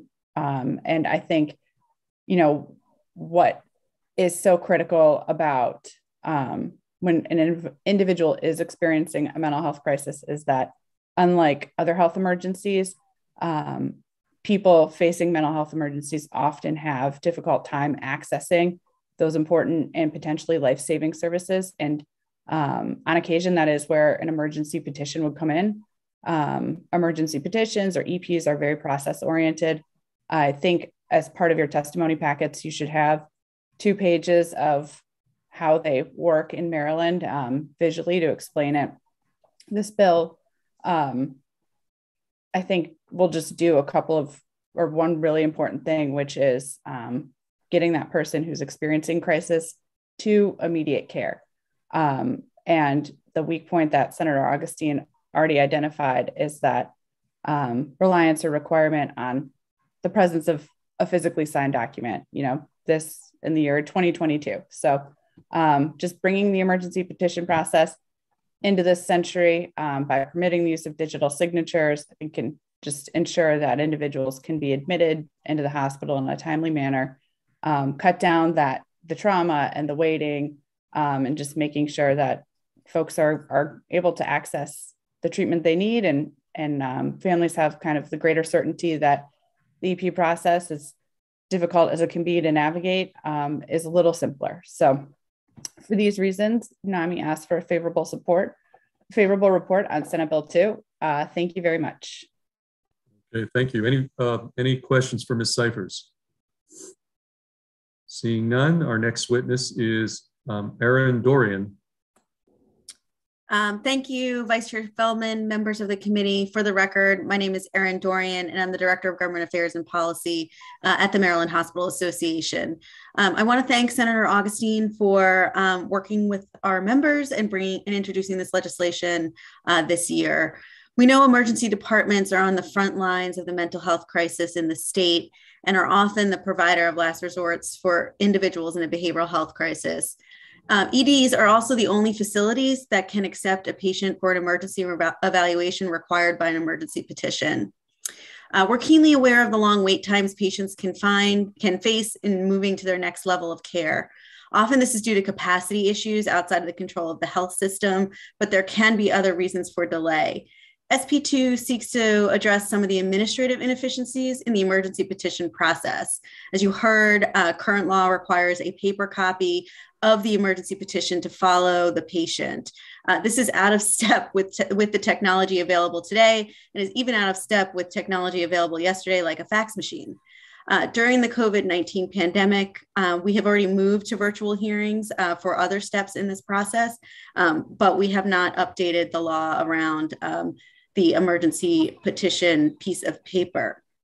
Electronic transmission of emergency petition documents will align the process with the medical record and eliminate some of the administrative delays these patients may face.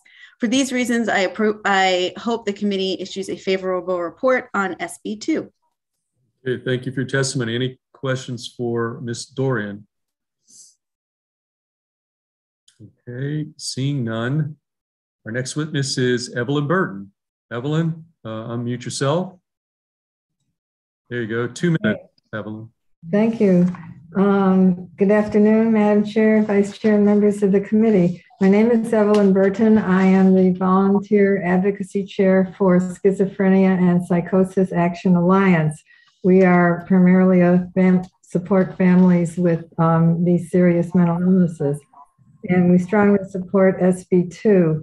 Some of the psychotic illnesses like schizophrenia and bipolar have a neurological deficit, which prevents the individual from recognizing they have an illness and recognizing that they need treatment. And therefore, sometimes involuntary evaluation and treatment is necessary. Research, which I cite in my written testimony, has shown that prompt treatment of psychosis is absolutely vital to prevent actual brain damage and to increase the prognosis of functional recovery. The use of electronic submission, I think, is especially important in the age of telemedicine, where the mental health provider may not be even in the same county. as the individual that they're treating. Also, facilitating providers of mental health to submit these petitions is so important because families are very often reluctant to go to the court to do it themselves because they fear it will damage irreparably their relationship with their loved one. So facilitating the ability of mental health providers to do that is really important to the continuing the support from the family. So for all these reasons, we hope that you will support and give a favorable report to SB2. Thank you. Okay, thank you, Ms. Burton. Any questions for the witness, Ms. Burton? Okay, I should have mentioned that all the witnesses so far have signed up favorable. I should have made that note. The only other witness who signed up and has signed up unfavorable is Vince McAvoy. Mr. McAvoy, you've got 2 minutes. I see you on the screen. Thank you so much, committee. I appreciate your time on this. I'm concerned about this bill. This is something that had been a concept initially forwarded by Kathleen Vitale before she became a judge. And what we see is that these can be concerning family events when we're presenting these things as medical issues or as psychological issues. What I'm hearing from the opponents of the bill is that they're saying, oh, these particular 6 hours matter. And we know that from medical issues, just the diagnosis, these things go on weeks, months, perhaps years. So the concern is not the streamlining of it, but we, of course, just had some upgrades done to the state's case search, MDEC, and other related that integrate in with these things. And so the question is, if someone has this kind of situation and is simply looking at electronic record, how do they address this issue when they're not necessarily being taken on their own voluntary will? Also, we have issues where if it's incorrectly entered, how do these folks address it? We do have electronic record problems. We have been having it with MDEC. We do have docket entries that are, put onto the wrong person. And then how do you address this electronically where everyone's just pointing to an electronic document? There's a grave amount of concern on this. Finally, in conclusion, I thank you for listening, senators, that if we have something like this, how do we have it backstopped with a physical record that the person who's saying this is a mistake or I don't agree with this, how do they go ahead and address this in that kind of quick time frame, pictured on a weekend? This could be a very troubling matter when courts are closed. How do you get to a bench commissioner? All these type of things. So I urge an unfavorable. I think that we still need to remain, even though we can transmit these things quickly. How do we undo them as quickly in the event of an error? Thank you. Okay, any questions for Mr. McAvoy? Okay, seeing none, that concludes the bill hearing on Senate Bill 2. We're going to next move to the third bill from Senator Augustine, Senate Bill 12. Senator, we're on Senate Bill 12. It's all yours. Thank you, Vice Chair Feldman and members of the committee. Senator Malcolm Augustine presenting Senate Bill 12, Behavioral Health Crisis Response Service and Public Safety Answer Points Modifications. Colleagues, this is a follow-on bill to the bill that you all passed last year around mobile crisis units, where we extended and increased the funding for mobile crisis units. We also had in that language, which was removed on the House side, was information around these grant programs that we felt was the best practice and also would allow for law enforcement to really be more involved in matters that were not specific to behavioral health crises. And how that worked was that we put into the legislation a requirement that the proposals for these grants for these mobile crisis units include response standards that minimize law enforcement interaction. And again, this was in keeping with the idea of allowing law enforcement to really work in the areas that they need to work in, but provide additional resources for those people who are having a behavioral health crisis. And so we did that in this legislation, and we amend the definition of a mobile crisis team to reflect that ultimate goal of diversion. This also, this piece of legislation has a new element this year, which is that we know that the 911 system and others like it, public safety answering points, are the first line often for where people are interacting with our public safety personnel when they are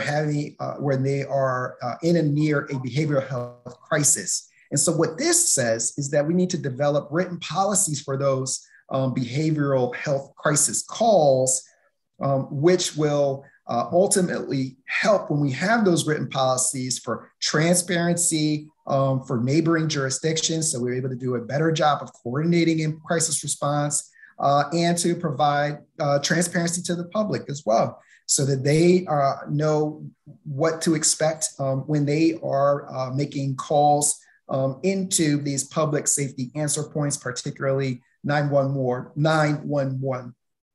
And so with that in mind, colleagues, I would ask for a favorable report on Senate Bill 12. Thank you. Okay, thank you, Senator. Any questions for the sponsor, Senator Augustine? Okay, seeing none. The Senator has designated several witnesses as part of his favorable sponsor panel. We're going to start with Maura Cyphers. Maura, you're going to be first up. You get 2 minutes. Thank you, Mr. Vice Chair. Good afternoon again to the members of the Senate Finance Committee. Maura Cyphers here on behalf of NAMI Maryland and in support of Senate Bill 12.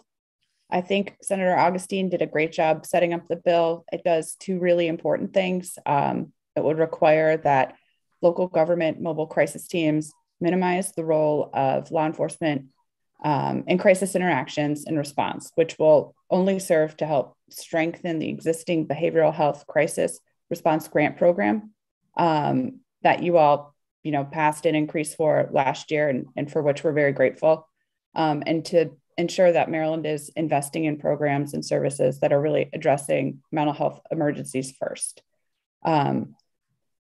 This is a priority for NAMI Maryland because unfortunately we've seen it across the nation, and Maryland's not unique, but deploying law enforcement as sort of the first response for mental health crises has really led to the criminalization of mental illness in Maryland.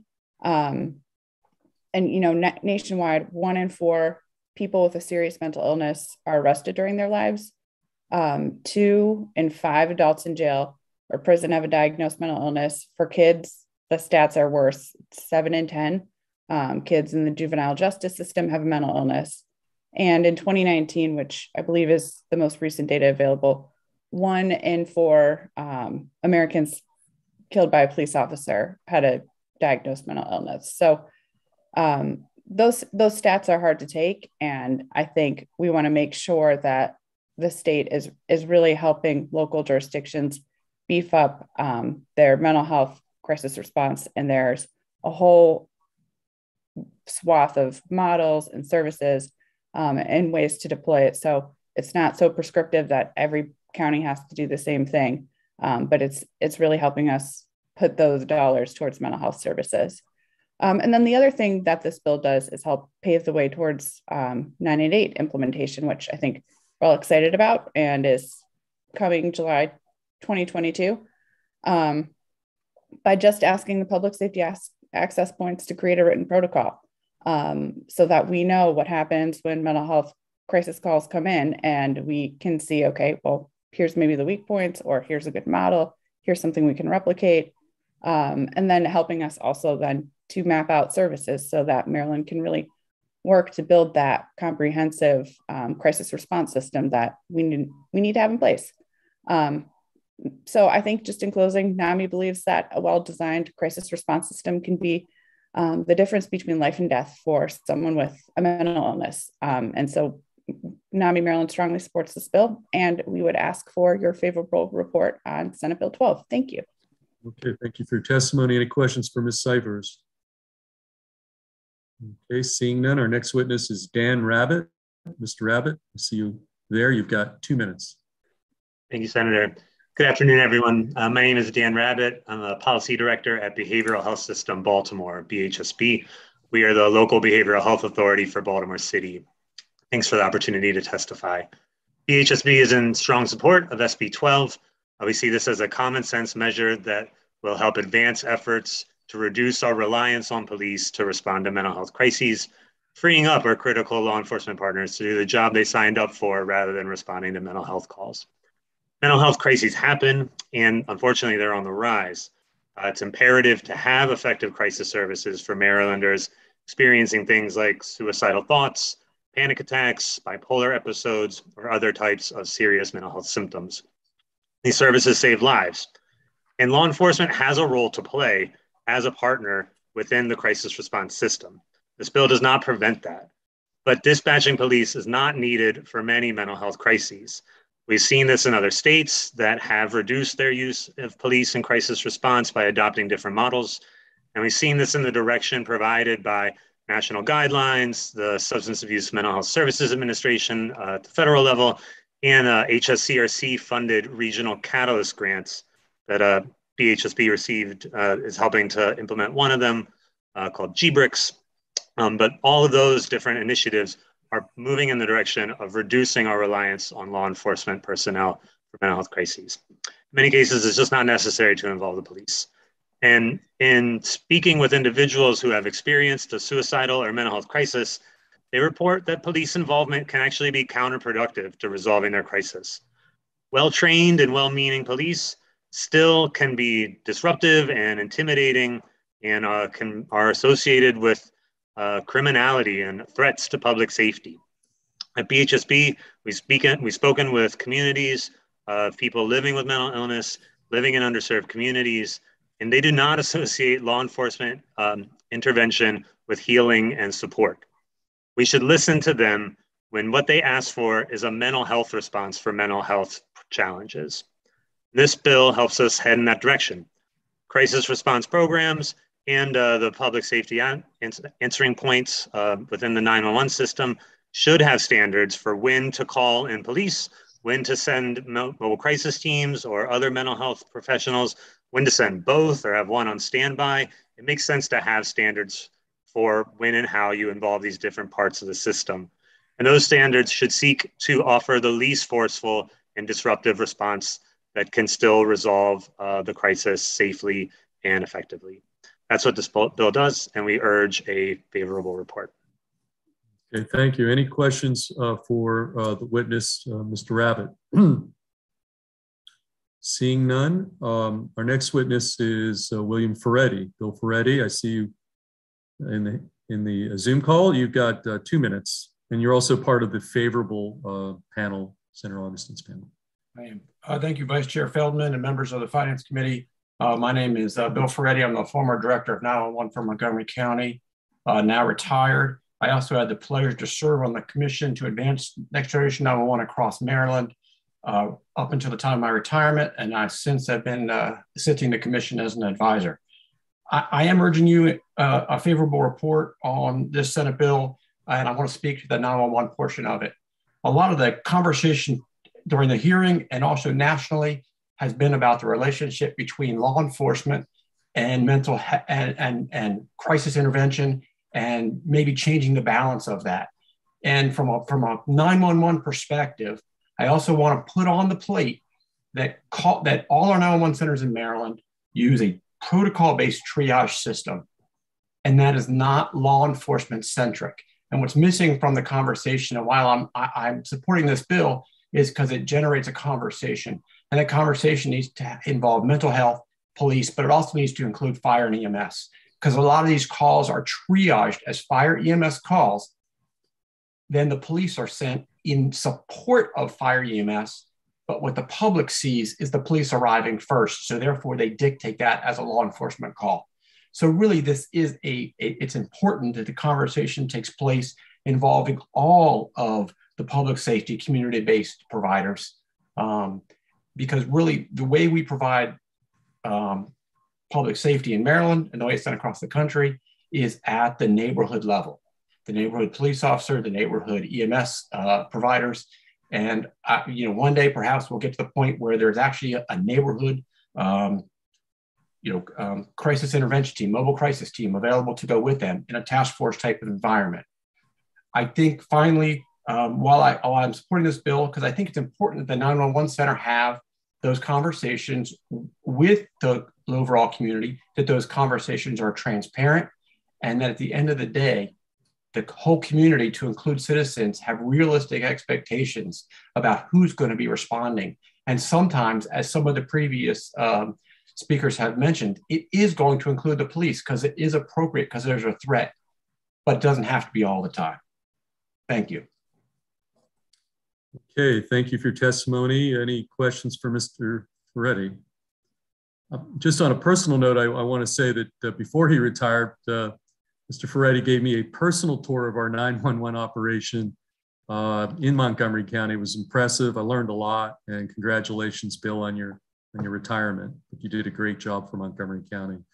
Thank you, Senator. Next witness is Natalie Busath, who also is part of Senator Augustine's panel. Thank you, Chair Kelly, Vice Chair Feldman, and members of the committee. My name is Natalie Busath. I'm a health policy intern with Johns Hopkins, and I'm here to testify in support of Senate Bill 12. For years, I worked on call as a legal and medical advocate for survivors of abuse. And what that usually looked like was responding to dispatch as quickly as possible, meeting them in the emergency room, and giving that person in crisis a roadmap for what might happen next. And I can't tell you how powerful that is. I'm also speaking from personal experience, from the times I've had to call 911 for myself or for loved ones experiencing a mental health crisis. Sometimes I got the help I needed, sometimes I didn't, but it always felt like a gamble. Not knowing what comes next after making that call is what always made me hesitate, and I know I'm not alone. That is exactly what this bill seeks to prevent, because I know where that hesitation leads. It makes those who are in the most need the hardest to reach. I think everyone here knows how difficult it is to make decisions quickly when those decisions have enormous consequences. You're doing that right now in a public health emergency, no less. And to do that well, you need to have all the information you can get on what might happen and who might be affected. And without publicly accessible information on how behavioral health calls are triaged, what resources are available, including when and where they're available, and how dispatch decisions are made, advocates like me are guiding people in crisis in the dark. So Senate Bill 12 just shines a light on those procedures. And in doing so, the procedures themselves can be improved in the process. And for these reasons, I'm asking for a favorable report of Senate Bill 12. Thank you. Thank you for your testimony. Any questions for Ms. Busath? Vice Chair Feldman, I have my hand raised. There you go. Senator Augustine.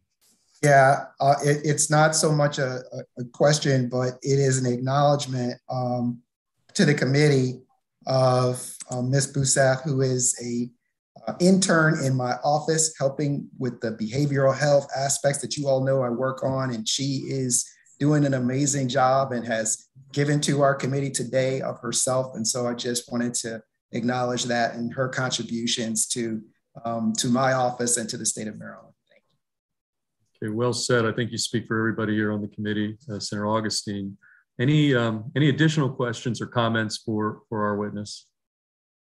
Okay, seeing none, our next witness is Ann Seacott. Ms. Seacott, you got 2 minutes. Thank you very much. Good afternoon again. I'm Ann Seacott, and I'm testifying today on behalf of the Maryland affiliate of the National Council on Alcoholism and Drug Dependence. We are here in strong support of Senate Bill 12. Increasing the number of behavioral health crisis services, including walk-in crisis centers and 24-hour mobile crisis teams, is going to help. Simultaneously reducing police presence will help people get the services they need and avoid unnecessary incarceration and emergency room visits. These kinds of services can be used when people are experiencing a mental health or a substance use disorder crisis, or both. The failed war on drugs has created a great deal of mistrust among police, mistrust of police among various communities, including people who use drugs. The General Assembly has, for a number of years now, worked on policies to try to address some of that by passing a Good Samaritan law back in 2014 that is meant to protect people when they call for help when someone's experiencing a drug or alcohol emergency, by passing last year a bill to decriminalize paraphernalia so that people are able to more freely participate in syringe service programs. This philosophy hopefully will hold true soon within the next few years, as Maryland hopefully follows the lead of New York City and Rhode Island in authorizing overdose prevention sites. All of these things really are connected to making people be able to access the services they need and have us as a state be able to appropriately use resources where they're needed. Police are needed in very many situations. They're not needed in all of them. And we support this bill to encourage this direction continue when it comes to behavioral health needs. Okay, thank you. Any questions for Ms. Seacott?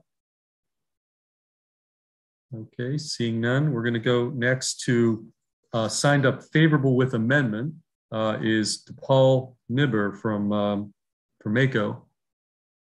Paul? Thank you, Mr. Vice Chair and members of the committee. Sorry, I also must acknowledge the chair. Thank you, Madam Chair. My name is DePaul Nibber, representing the Maryland Association of Counties in support of SB 12 with amendment. County law enforcement are often involved with mental health crisis response. We detail certain situations where this may be the case in our written testimony. In short, law enforcement may be needed after hours when other agencies are overextended or short-staffed, and to ensure the safety of crisis response workers. To be clear, we agree with many who have testified a mental health crisis necessitates a measured response with trained professionals capable of de-escalation and the appropriate resources on hand. Understanding that law enforcement could play a role in this response, we have offered a friendly amendment in our written testimony. As opposed to requiring behavioral health crisis response grant program applicants to minimize law enforcement involvement, our amendment would require applicants to detail and appropriately manage said involvement. Many counties provide crisis training to law enforcement, and despite the best efforts to divert calls, law enforcement will be directed to scenes potentially involving a mental health crisis. Understanding the potential for these situations to arise, counties should not be excluded from receiving crisis response grants as they think through how to shift the burden of crisis response to their crisis response teams. For these reasons, we urge a favorable with amendments report for SB 12. Okay, Mr. Nibber, thank you for your testimony. Questions for the witness? And Sarah Augustine, witness represented there was a friendly amendment. Is that, just for the benefit of the committee, is that an accurate representation, friendly with respect to you, or friendly, just to clarify? Yeah, no, I'm not, this is, I have not seen the amendment. I'm looking at it. I'm willing to take a look at it, but I was not reached out to prior to the. Okay, so it may be friendly, it may not be friendly, Mr. Nibber. It's the sponsor of the bill, it's first stop for an amendment that's proffered. But in any event, we'll find that out subsequently. Any additional questions for the witness?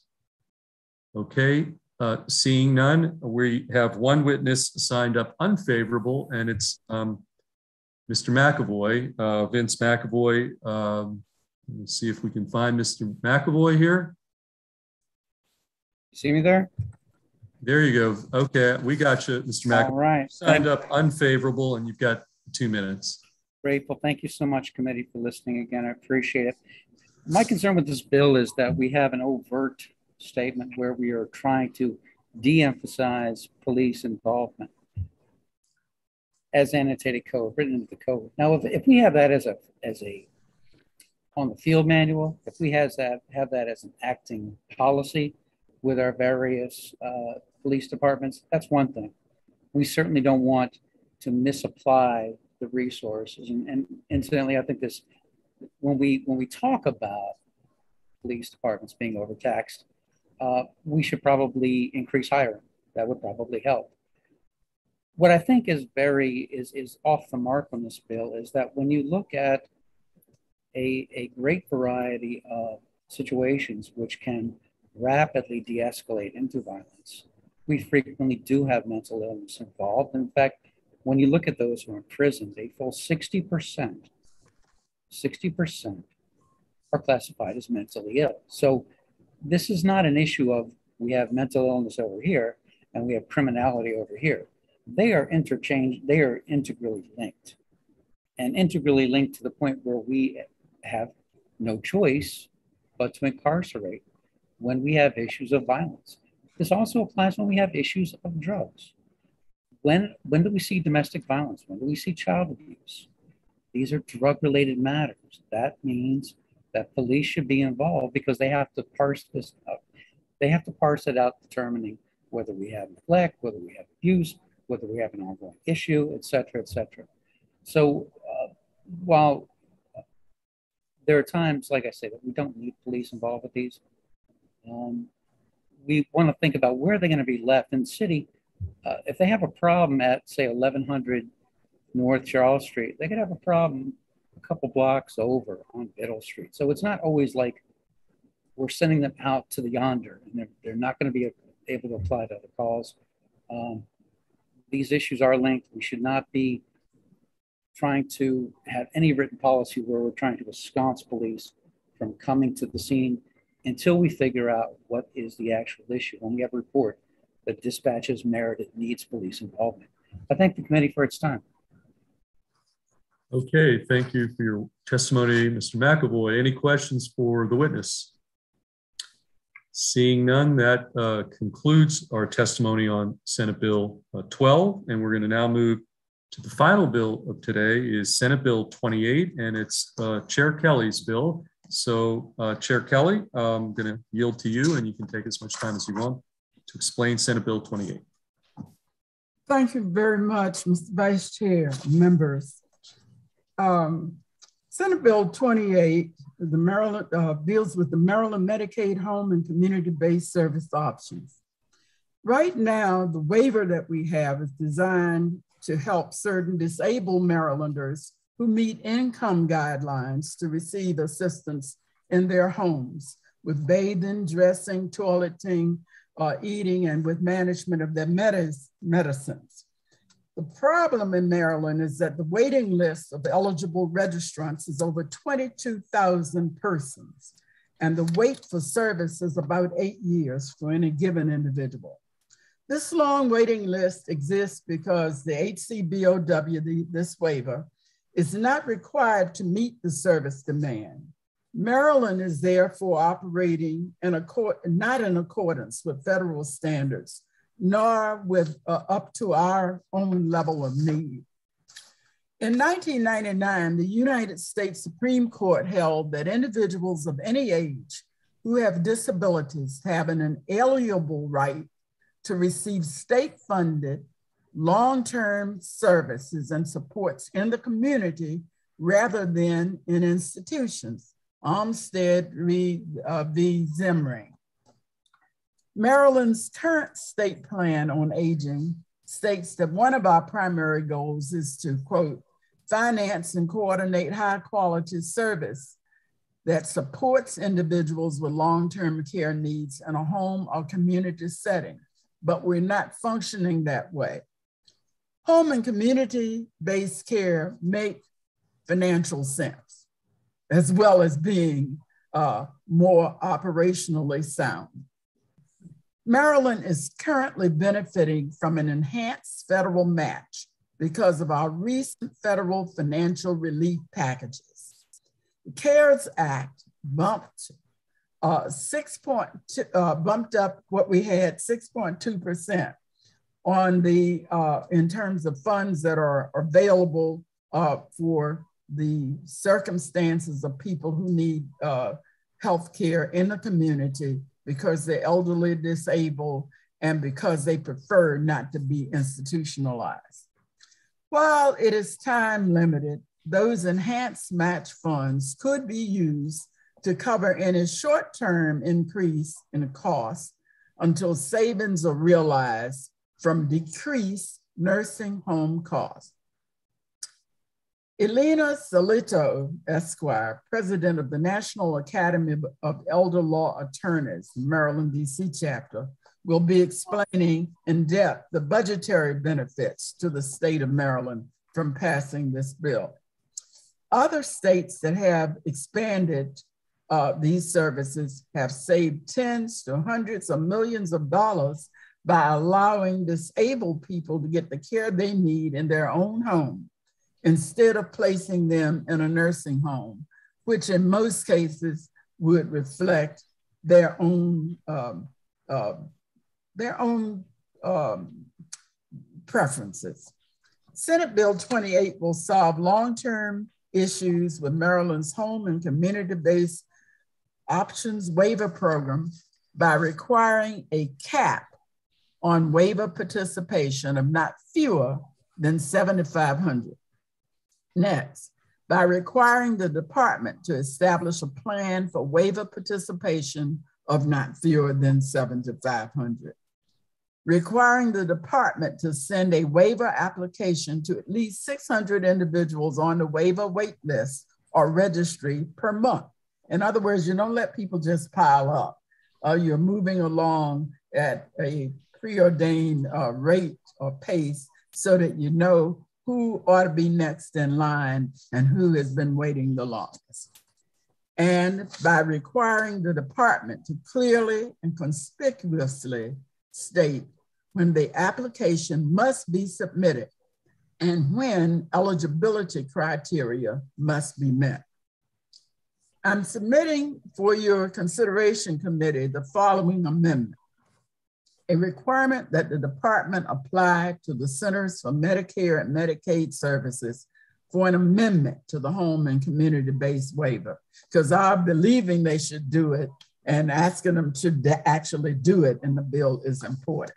This would increase the waiver cap size to be consistent with the parameters of this act.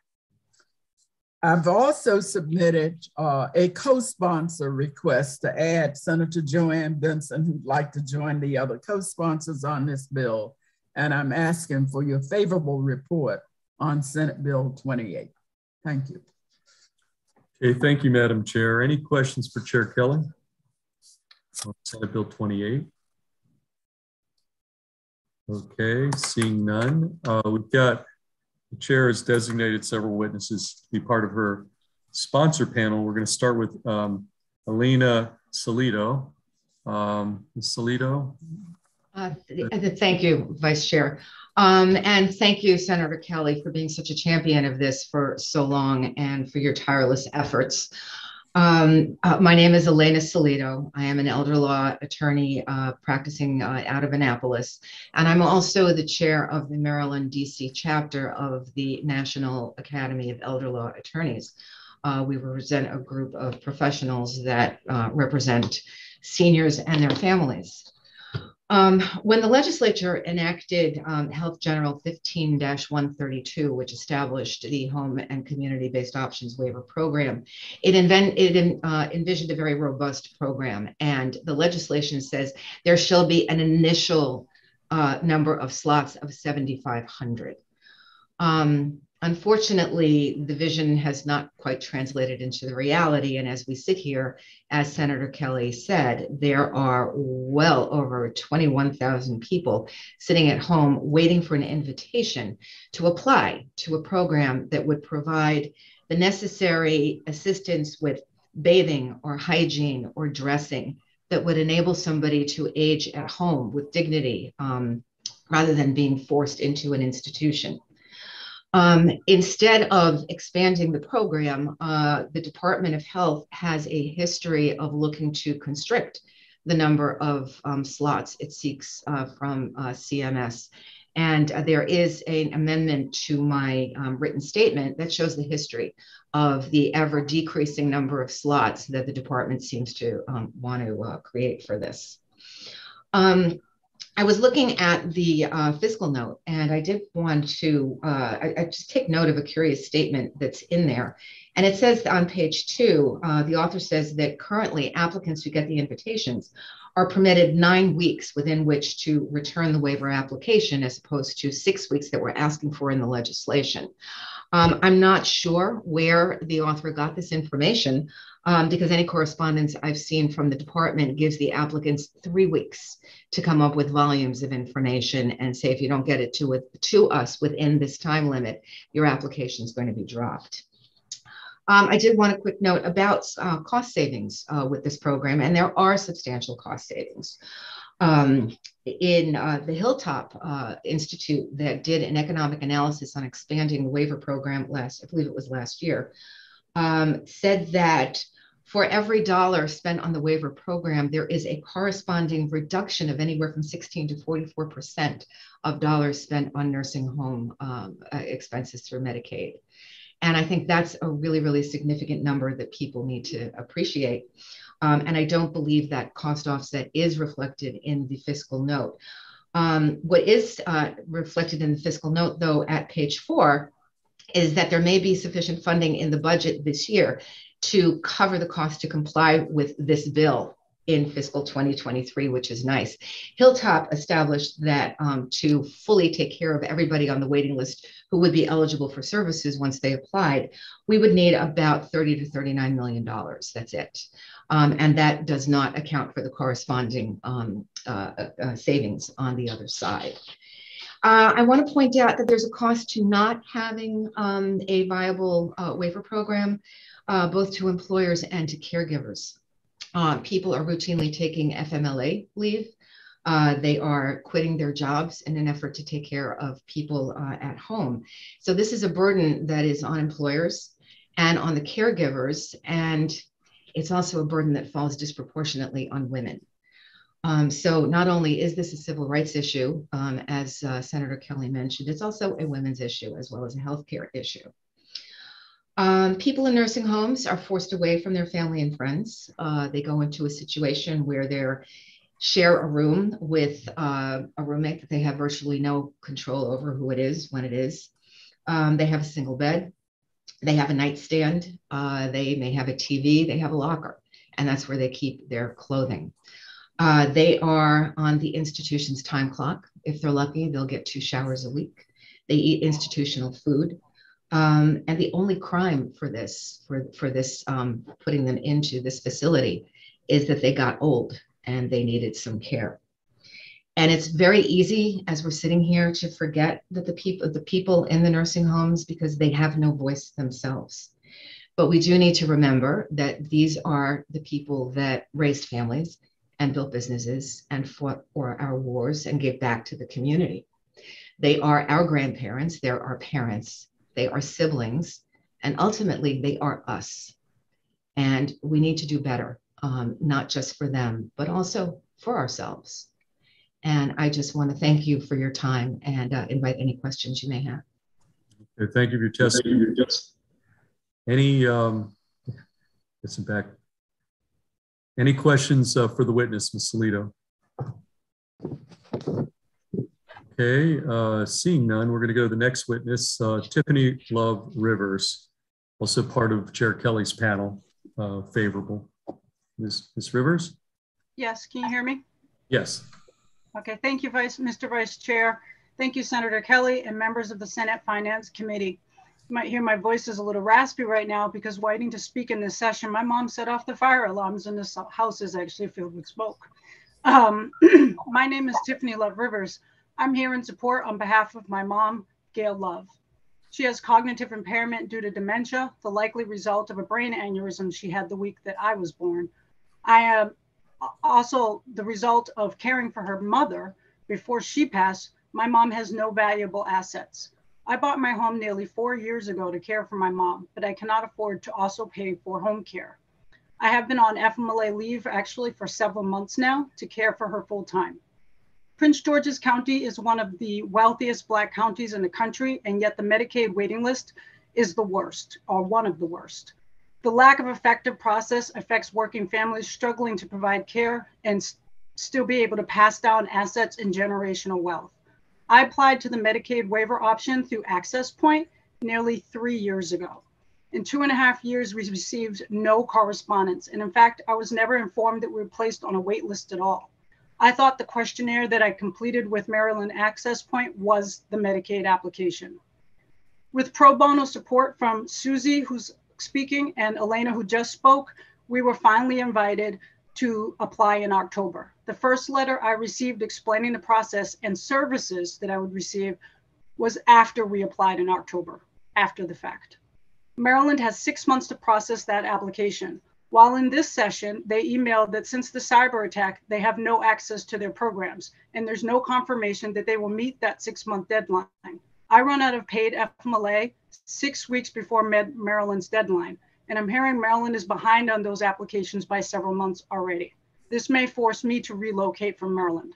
Alternatively, Rhode Island office, Medicaid office, whose staff are also working from home, does not have a wait list and are processing applications in 30 to 90 days.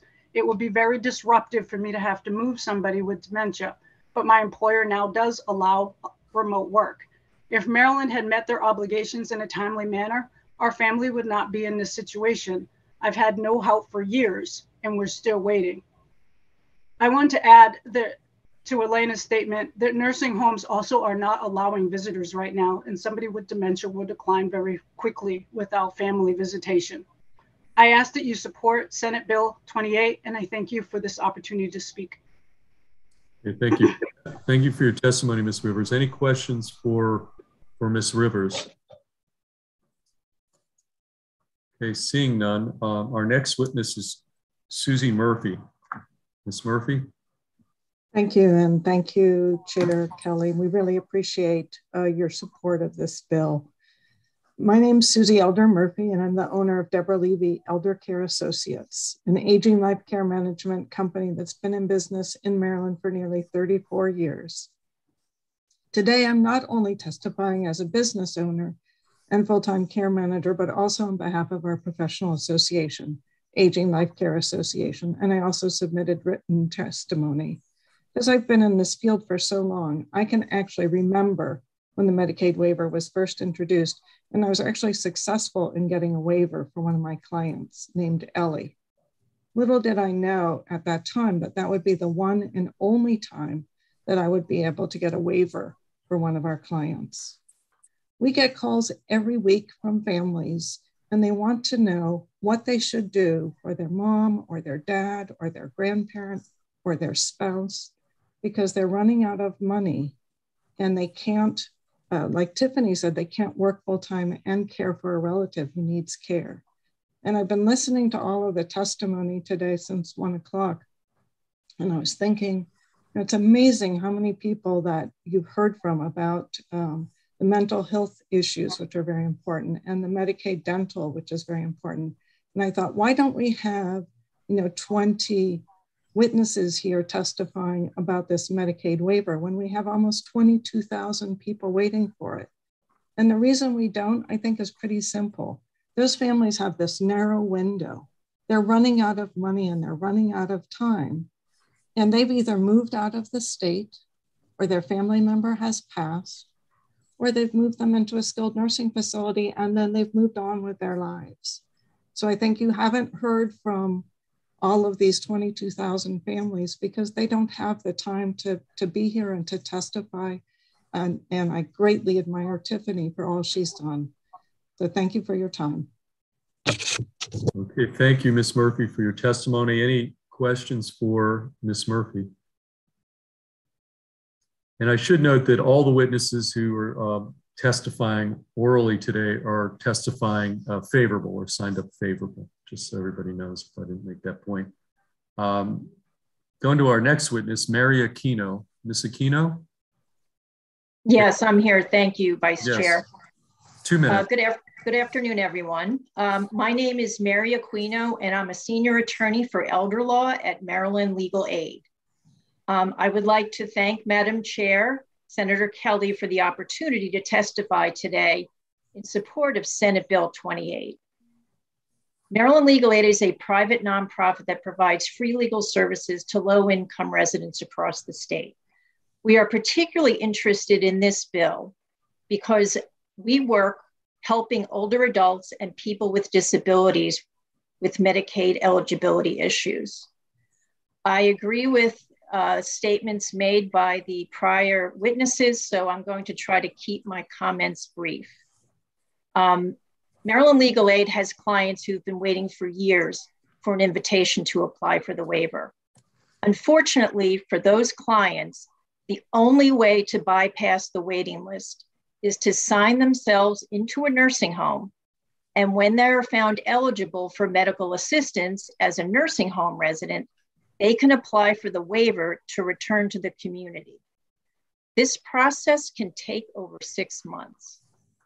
It just doesn't make sense for someone to have to go into a nursing home to access a program such as the waiver, which is designed to keep them out of a nursing home. Maryland Legal Aid supports Senate Bill 28 since it requires the department to invite at least 600 individuals on the registry each month to apply for the waiver. By doing so, more people would be able to access the waiver services. It would increase the number of approved slots to 7,500. It would quickly fill over 2,000 unused slots. It would reduce the number of people on the waiting list, and it would reduce the amount of time people must wait. Most importantly, it would fulfill the purpose of the waiver program, which is to allow older adults and people with disabilities to continue living in the community with the essential support of family, friends, and caregivers, rather than in an institution. We ask that you give Senate Bill 28 a favorable report. Thank you. Okay, thank you, Ms. Aquino. Any questions for the witness? Okay, seeing none, we'll go to the next witness, Morris Klein. Mr. Klein? Yes, can you hear me? Yes, I can, and you've got 2 minutes, Mr. Klein. All right, thank you. So good afternoon, Madam Chair, Mr. Vice Chair, and members of the committee. Thank you in particular, Madam Chair, in particular for your work on this bill, as well as your support for legislation over the years to improve the care of the elderly and the disabled. My name is Morris Klein. I'm an attorney in Montgomery County, Maryland, and I'm testifying on behalf of the Elder Law and Disability Rights section of the Maryland State Bar Association, whose 500 plus members, attorneys representing primarily senior and disabled adults. I've also submitted written testimony on behalf of my organization. It becomes increasingly likely as one ages, one needs to help with activities of daily living. Some say that 1 in 2 by the age of 85 need some type of care for this. The holy grail is to age in place, to live in dignity in your home and not be institutionalized. Not only is it preferable, but in the age of COVID, it is safer than risking exposure to various other people in an institutional setting. Maryland, like other states, has what's called a waiver of the requirement that long-term care services under Medicaid must be in a nursing home to allow to receive benefits at home or in assisted living. While Maryland rightly is proud to be progressive in many healthcare policies, it falls short when offering persons the chance to age in place at home instead of a nursing home. The approximately over 20,000 persons on the waiting list, last I checked, is one of the highest in the country. Most other states have managed to have smaller waiting lists and to expand home and community-based waiver services. This bill will make a significant and positive improvement in the quality of life of persons who need help with activities of daily living, but who are still able and want to remain at home. I urge that you give this bill a favorable report. Thank you. Okay, thank you, Mr. Klein. I don't know if you know you were not on camera. I don't know if you intended that to be the case, but I just wanted to make sure. No, that was a mistake. Sorry. Okay, that's okay. Any questions for Mr. Klein? Okay, seeing none, our next witness is Dana Kaufman. Ms. Kaufman. Dana's not in the meeting. Okay, Dana's not in the meeting. We're going to go to the next witness, Eric Colchamaro. from the Alzheimer's Association. Eric? Chair Kelly and Vice Chair Feldman, my name is Eric Colchmero, Director of Government Affairs of the Alzheimer's Association in Maryland, and here today to ask for your support of SB 28. You have my written testimony, and I would just say broadly, the concerns raised by this legislation are not new to anyone on this committee. Yet what is new is that Maryland has a record budget surplus this year. This legislation must be a priority as we consider our fiscal year 2023 policy priorities, and specifically the Alzheimer's Association applauds the bill language to have no fewer than 7,500 people receiving services. This legislation would be a significant improvement to Maryland's broken home and community-based services system, where roughly 4,500 people are receiving services and close to 24,000 are waiting. The Alzheimer's Association urges the legislature to prioritize this bill and fix this historic injustice to Marylanders in need. The Washington Post wrote about this issue in October 2021, and I've attached that to my testimony, and wrote about how most Maryland home and community-based services applicants go to nursing homes or die before they hear from the health department. The same article talks about how the department is going through as many applicants as their resources will allow. It's time to devote more resources to this program. Maryland spent about 18% of its Medicaid dollars on older adults and people with disabilities in home and community-based care in 2017 and 2018, ranking 33rd in the country for home and community-based services. We can do better. I ask for your help to prioritize this issue, advance the legislation, and I urge you as well to talk with your colleagues in the House about prioritizing this bill as well. We have a rainy day fund for moments like this, where during a pandemic, seniors, including the 110,000 Marylanders with Alzheimer's and other forms of dementia, need help more than ever to stay in the community and age in place. I know a number of organizations have spoken today. I know the Maryland Senior Citizen Advocacy Network is also in support, and the Alzheimer's Association is here today to urge a favorable report. Thank you for your time. Okay, thank you for your testimony. Any questions for the witness? Okay, seeing none, our next witness is Aaron Greenfield.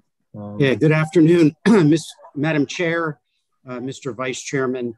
Aaron Greenfield here on behalf of Leading Age Maryland, which is a community of not-for-profit aging services organizations serving residents and clients through continuing care retirement communities, affordable senior housing, nursing homes, and community-based services. We are here in strong support of Senate Bill 28. You have our written testimony, and I'll be brief. As healthcare shifts towards more creative and holistic models of care, there are opportunities for healthcare providers and home community-based services to work together to achieve a common goal of maintaining older Americans' health and enabling them to gracefully age in place at home with familiar surroundings and family. Approximately 20% of older adults currently utilize these services, but our goal should be much higher. As you just heard from Mr. Colchmero in the Washington Post article, there's a 25,000 person wait list, and it's an 8-year period of time. Home and community-based services waivers, education, and increased accessibility of these services provide a bridge for less fortunate, providing seniors and caregivers specific resources, as well as general assistance with housing, finances, nutrition, and home safety. With the rapid aging of our population, even as overall health improves and healthcare costs continue to rise exponentially, the number of older adults who benefit from home and community-based services is expected to increase significantly in the coming years. Providing and expanding these programs and availability to less fortunate older adults decrease and work to bend the curve of unnecessary hospital stays and inflated medical costs should be all of our goal. For these reasons, we respectfully request a favorable report for Senate Bill 28. Thank you. Okay, thank you, Mr. Greenfield. Any questions for Mr. Greenfield? Seeing none, which takes us to the final witness for this bill and for the day, Elizabeth Wegline. Ms. Wegline, you play cleanup for the entire day here. Thank you. Well, thank you very much, Vice Chair, for the opportunity to speak on behalf of the United Seniors of Maryland. as well as the Elizabeth County Care Network, which is a 65-year-old home and community-based service for consumer-directed care giving in the home. You've had eloquent experts be able to speak about this with all the stats. I speak on behalf really of the seniors and their voice and their needs. They're better and they are served in the home in a healthy manner, and they can age in place and they can save the state money overall by not going into facilities, going into the hospital, and remaining at home and with ADLs, activities of daily living. Personally, I'm appointed to the community options. So I actually help work with the state to create this waiver from the start. I oversee and sit on the advisory council that actually sees the numbers day in, day out. We have an excellent team within the Maryland Department of Health overseeing the home and community-based program. Their wherewithal and their bandwidth can sustain this expansion of requiring that they have at least 600 applications sent out each month. There are enough providers within, and we're also transitioning into programs where individuals can hire their own family members as well as their own providers. We urge a very favorable report, and we thank you very much for your consideration. Thank you. Okay, thank you for your testimony. Any questions for Ms. Wegline? Okay, seeing none, that concludes the bill hearing, Senate Bill 28 and the bill hearings for today. I will send it back to you, Madam Chair, if you have any closing comments before we adjourn. You've done a great job, and I'm glad that all of our committee members were here today to really hear about the pressing problems expressed by all four of these initiatives. We need your help, and if there's anybody who wants to sign on, I'm sure Senator Augustine doesn't mind having additional signs if you are interested. Thanks so very much. And thanks to all of the persons who have testified. It's been very enlightening. Okay, I think that's a wrap. And the hearings for today, we are hereby as a Senate